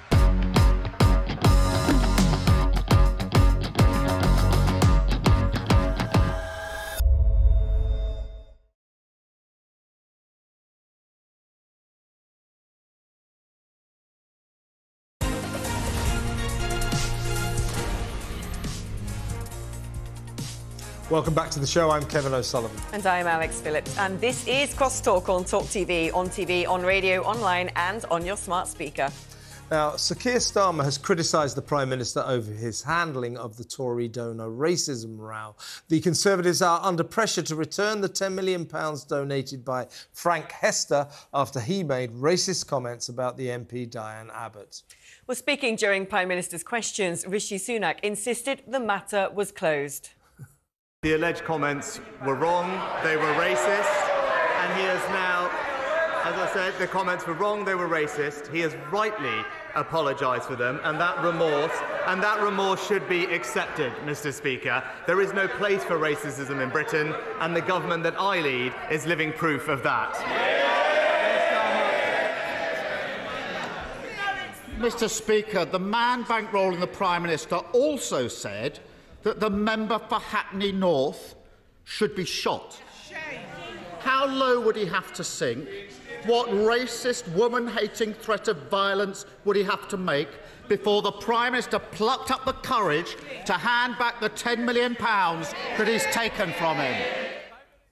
Well, joining us now is former Conservative advisor Charlie Rowley. Charlie, I mean, I know you're going to agree with me on this, but this seems to be a pretty zero-sum game, because I'm fairly certain if one were to look at various donations to the Labour parties over the years and some of their views on certain topics that may not be politically correct, political parties the world over will be having to write cheques and send money back to someone who might have once said something.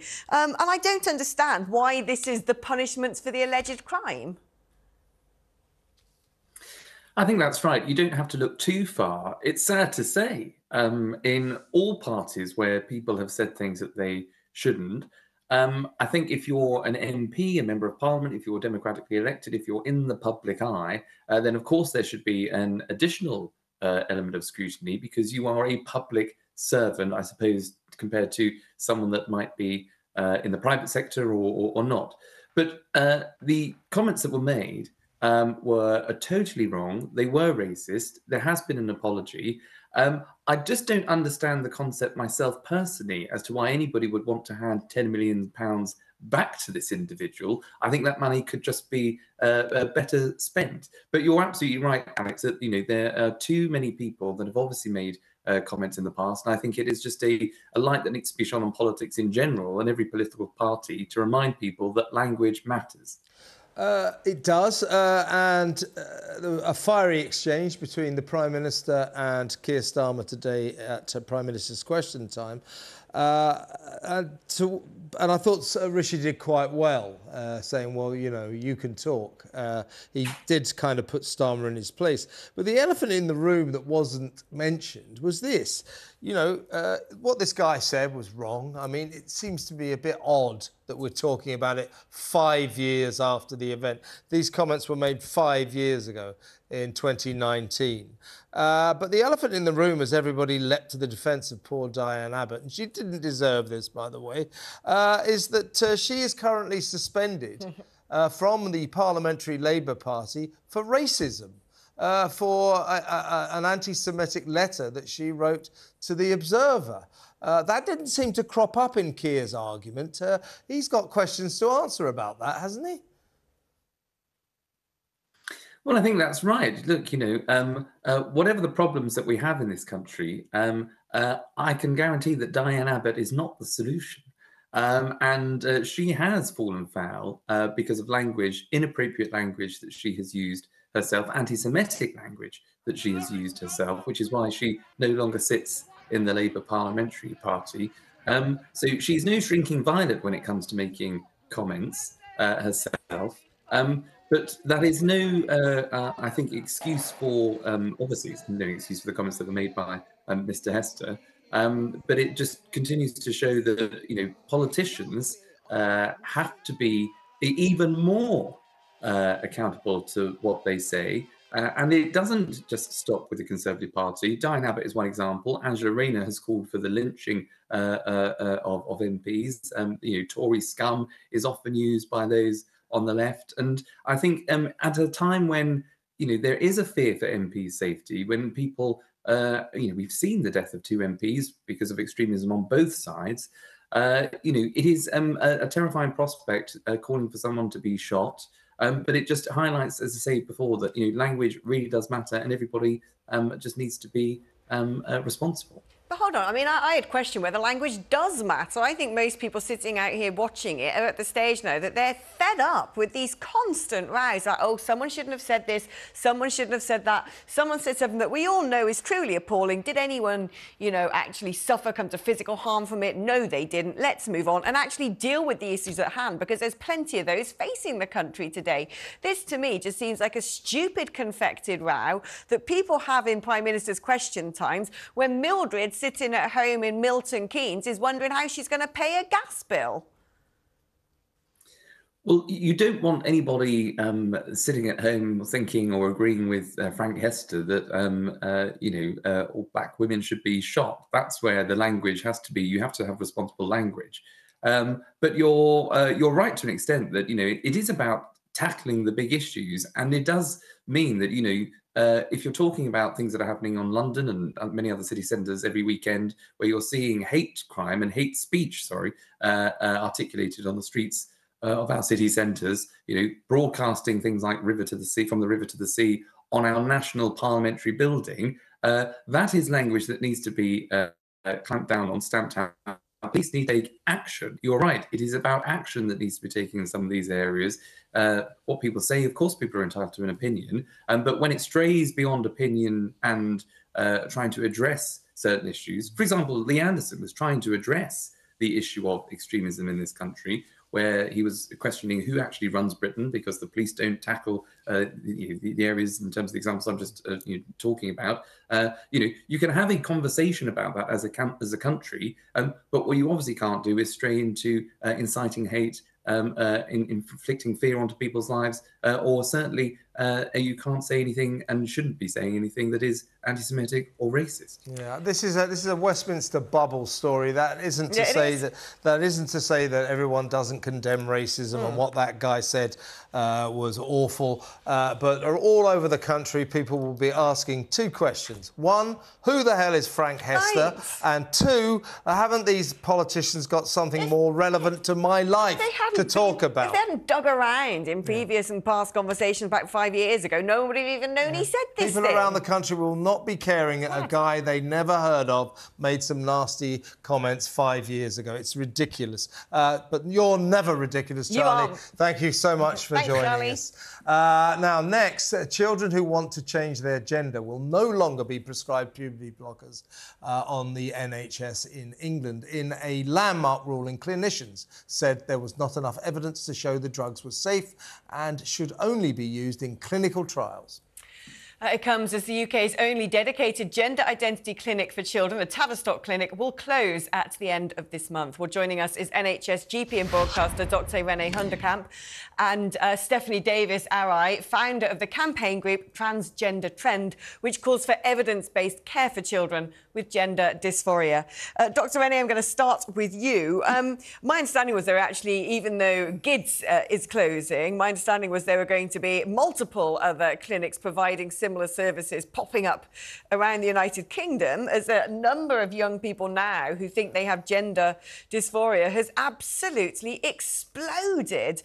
I think this is a very good move. I don't understand why we were allowing this sort of mass abuse of children to permanently harm their young bodies, make adult decisions at such a young age. But it does call into question, what will all these various clinics now be doing for these kids? Well, I think, excuse me, Alex, I think that we all have to accept that these children, when they present, have got something going on, usually mental health issues, autism, ADHD, depression. And so what these clinics should be doing is offering a therapeutic exploration of why these children are feeling like they are. And that in itself will help them think about what's going on and hopefully come to terms with the fact that they actually are not born in the wrong body, which is what lots of them are presenting with, but actually have other issues which need to be sorted out. And that's why it's important that we do have somewhere for them to go, because these are highly distressed children without a shadow of a doubt. But as clinicians, we need to actually put their safeguarding first and work out why they're distressed and help them with that distress. Let's bring you in, Stephanie. What surprises me about this is the NHS has now said we're not going to be prescribing these puberty blockers anymore because we're not convinced they're safe. It really does beg the question, well, why the hell have you been prescribing them all these years up until now? I would suggest this is going to open the door for a lot of legal actions for kids who will say their lives were ruined by these life-changing drugs. What on earth has been going on? Why have the NHS been prescribing life-changing drugs that completely change these kids' lives for the rest of their lives, and now they're suddenly saying they're not convinced they're safe? This is a scandal, isn't it? It is. I think it's a huge medical scandal because this information, or rather lack of information about puberty blockers, has been known from the start. If you look at what the Tavistock was saying in 2015, they were saying, you know, no medicine is completely reversible. It doesn't solve all problems. And Hannah Barnes, who wrote the book Time to Think, which was the investigation into the Tavistock, estimates there are around 2,000 children altogether who were given puberty blockers on the basis of, you know, inadequate evidence, very low quality evidence on the benefits of blockers, but also some of the risks we've known. We've known the risks to bone density, to fertility, and also the risk to brain development, which could be irreversible. You know, there could be irreversible effects, but there are also lots of risks that we don't yet know because the studies haven't been done.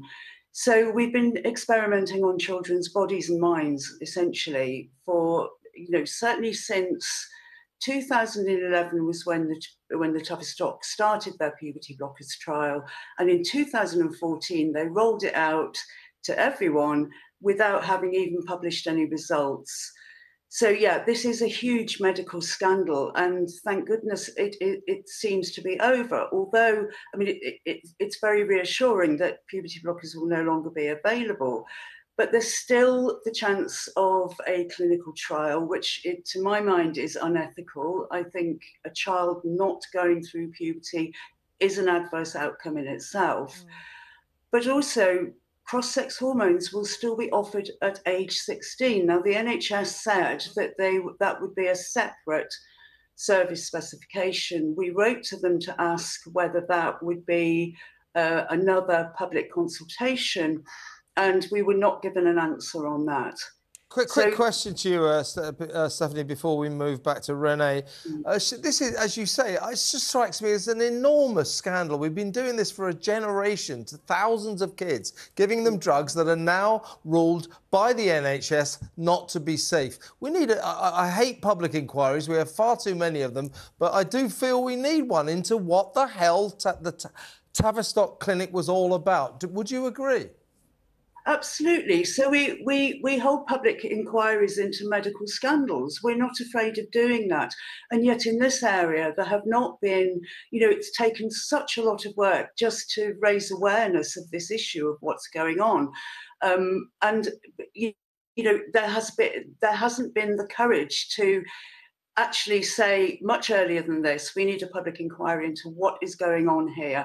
And I think that's because of the bullying activism that we've seen, that even the clinicians, medical professionals, teachers, or professionals that work with children have not dared speak out because of the bullying and the legitimate concerns that they could even lose their jobs and livelihoods if they say anything. That has to stop. Renee, finally back to you. I mean, you spoke about young people with autism and depression going to these clinics. I think a big question that needs to be asked and spoken about is what is going on? Why is it that there were only a couple of hundred kids with gender dysphoria presenting at clinics like the Tavistock about a decade ago? And now that is in the thousands, and a condition that previously used to be dominated by men is now being dominated by young girls. What is going on, Renee? Well, I think what's going on is we have a degree of social contagion because we see whole classes in some schools where 80% of the girls say they're trans. We actually have social media access, which once a child puts in that they think they might be uncomfortable in their body or they might be trans, they get taken down an algorithm that absolutely feeds that fear until eventually they are convinced that they are in the wrong body. Then they're given all of the information they need about what to say when they get home, what to say at school, what their rights are. Parents are terrified because what they've done is they've been too scared to actually ask the questions that they need to ask and take the action they need, which is actually leave them alone, let these kids go through puberty and don't actually feed it. We know that most kids, if left to go through puberty, will settle with their own biology. Many of them will be gay. But these parents are told that if they don't transition their child, they'll have a dead child. Wouldn't they rather have a trans child than a dead child? It all comes back to the bullying of the activists who take these children under their wing and actually ferry them towards puberty blockers and cross-sex hormones. We need to think about social media, the algorithms, and what we are feeding our children. We need to look at our teachers and stop our teachers from being too scared or even captured by Stonewall and mermaids ideology. I had a young policewoman say to me, "Oh, but isn't it lovely that children born in the wrong body can now speak about it?" No child is born in the wrong body. Fact. Yeah, and let's remember, thank you to both of you, that at the Tavistock Clinic, at one point they were seeing kids as young as 8. Sick. You know, maybe even younger. You know, because it was a girl who was climbing trees. Where did common sense go? This is just crazy. And, you know, when did we start treating mental health conditions physically again? You know, it reminds me of the Victorian era where people were getting lobotomies. It's absolutely perverted. Renee and Stephanie, thank you so much for your time. Great to talk to you. Thank you. Now, coming up after the break, TV icon Paul O'Grady leaves a lasting legacy by giving a generous proportion of his £15.5 million fortune to charities close to his heart. I'm Alex Phillips. And I'm Kevin O'Sullivan, and you are with talkTV, on radio, online and on your smart speaker.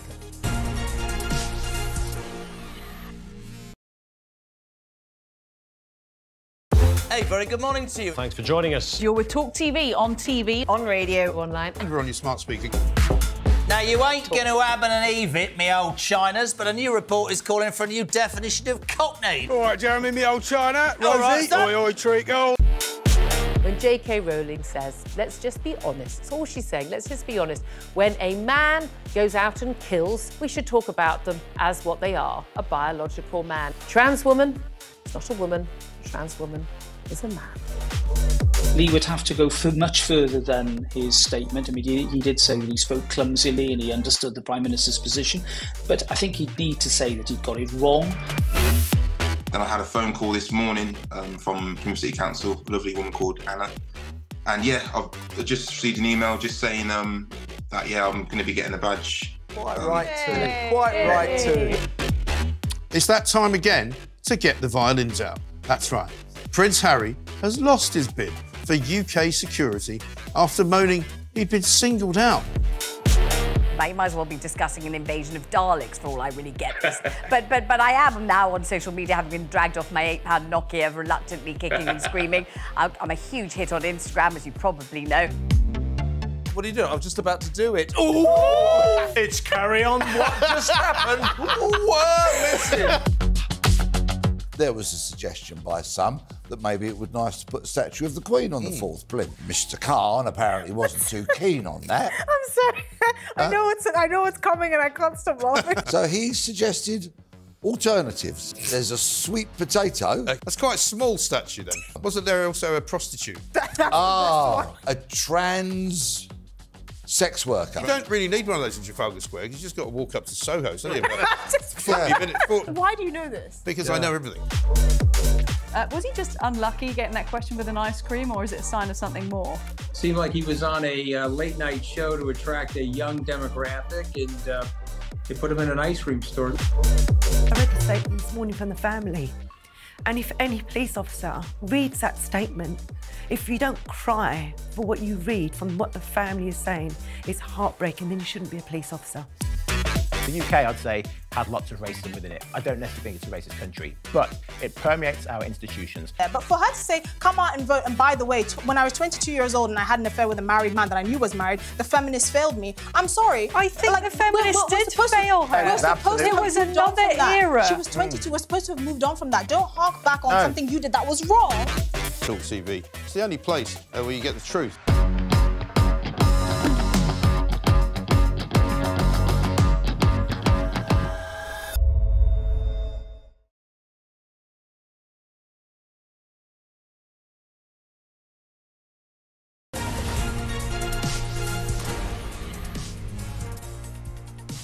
Welcome back to the show. I'm Alex Phillips. And I'm Kevin O'Sullivan, and this is Crosstalk on talkTV, on radio, online, and on your smart speaker. And we are joined now by our very own Mike Graham to give us a little taster ahead of his show, The Independent Republic of Mike Graham, tonight on talkTV from 8 until 10 p.m. And I gather you want to talk about funerals, Mike. What's going on with all that?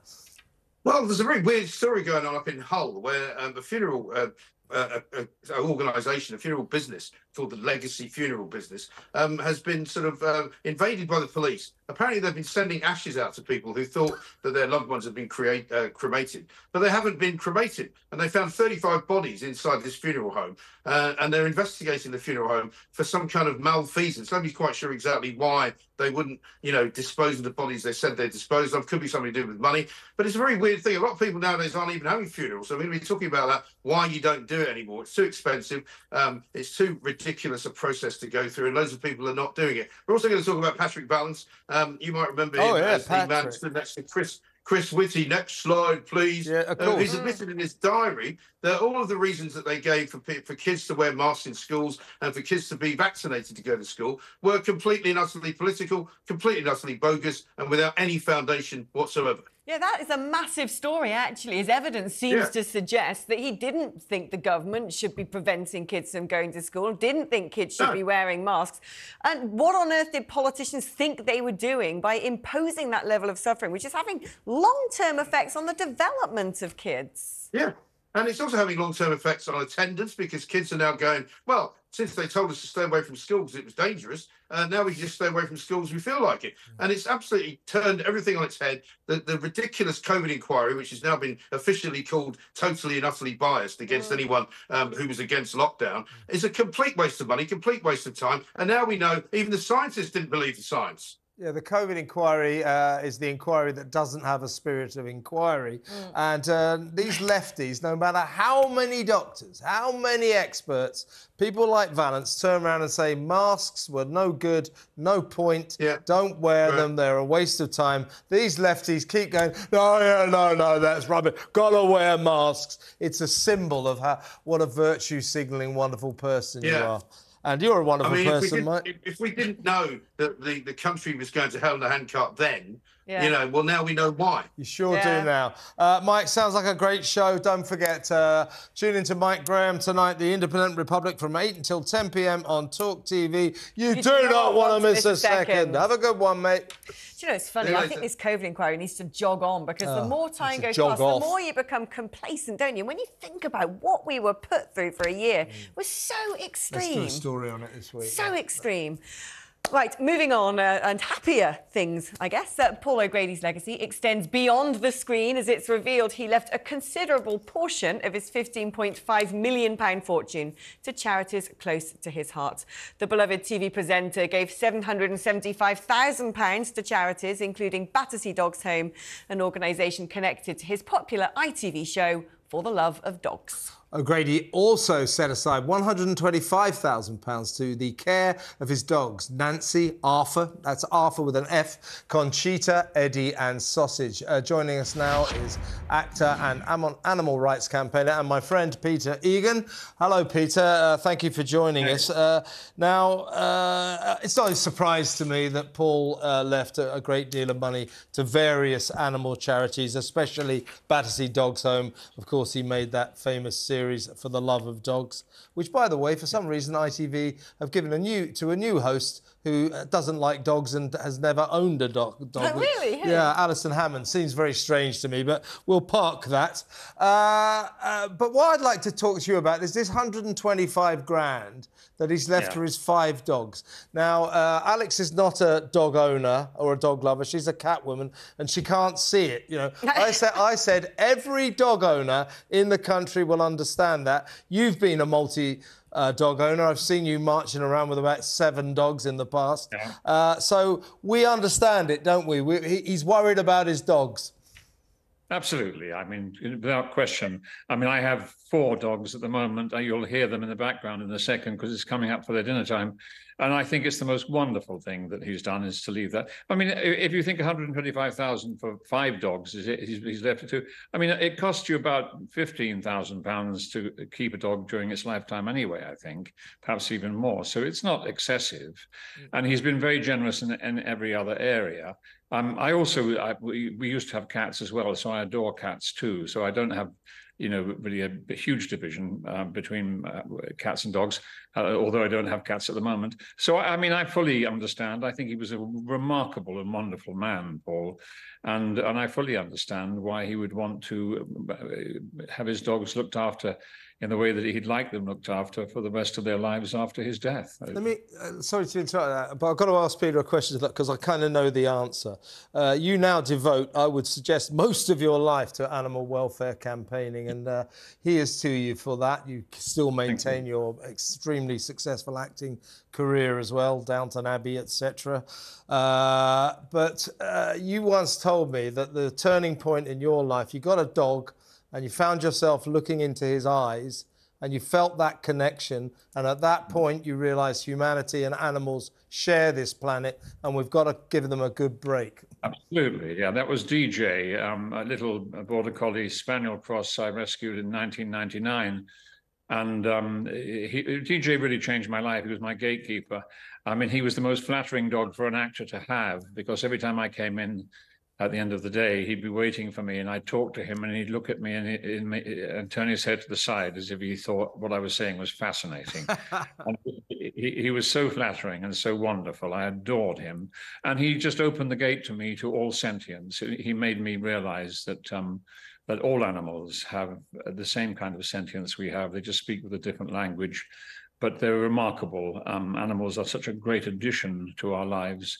And wildlife and wild animals are such an amazing keystone species, all of them, to our planet. They help our planet in remarkable ways.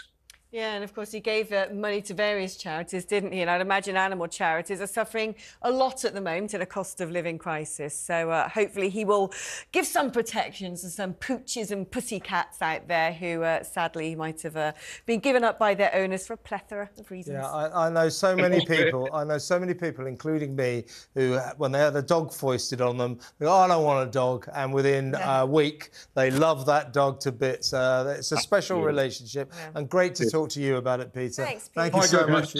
Very quickly. Also, vet bills are astronomical. Yeah, no, there's that. That much I know. That much I know. Thank you to Peter Egan. Sadly, we've come to the end of the show, Alex. Thank you for tuning in. Please do join us same time tomorrow, 9:30. It's like someone's fast-forwarding you. Up next is Ian Collins. Have a good afternoon and we'll see you tomorrow. Hey, very good morning to you. Thanks for joining us. You're with talkTV, on radio, online. There's quite a lot of game playing going on here. Oh, don't start me on that. There's a sort of feeling they ought to look as if they're doing something. So don't accuse anyone else of stoking culture wars. Such as the smoke and mirrors of politics. Ruminating and fulminating and debating and voting and God knows what. Said they couldn't back the party's position. But the government has got to be more flexible. It's starting to sound like a very expensive show, this, but anyway. Hey, very good morning to you. Thanks for joining us. You're with talkTV, on radio, online. We're on your smart speaker. Now, you ain't going to ab and an eve it, me old Chinas, but a new report is calling for a new definition of cockney. All right, Jeremy, me old China. All right, Rosie, oi, oi, treacle. When J.K. Rowling says, let's just be honest, that's all she's saying, let's just be honest. When a man goes out and kills, we should talk about them as what they are, a biological man. Trans woman, it's not a woman. Trans woman is a man. Lee would have to go much further than his statement. I mean, he did say that he spoke clumsily and he understood the Prime Minister's position, but I think he'd need to say that he'd got it wrong. Then I had a phone call this morning from Plymouth City Council, a lovely woman called Anna. And yeah, I've just received an email just saying that, yeah, I'm going to be getting a badge. Quite right too. Quite right too. It's that time again to get the violins out. That's right. Prince Harry has lost his bid for UK security after moaning he'd been singled out. You might as well be discussing an invasion of Daleks for all I really get this. but I am now on social media, having been dragged off my £8 Nokia, reluctantly kicking and screaming. I'm a huge hit on Instagram, as you probably know. What are you doing? I'm just about to do it. Ooh! It's carry on. What just happened? We're missing. There was a suggestion by some that maybe it would be nice to put a statue of the Queen on the fourth plinth. Mr. Khan apparently wasn't too keen on that. I'm sorry. I know it's coming and I can't stop laughing. So he suggested alternatives. There's a sweet potato. That's quite a small statue then. Wasn't there also a prostitute? A trans sex worker. You don't really need one of those in Trafalgar Square. You just got to walk up to Soho, don't you?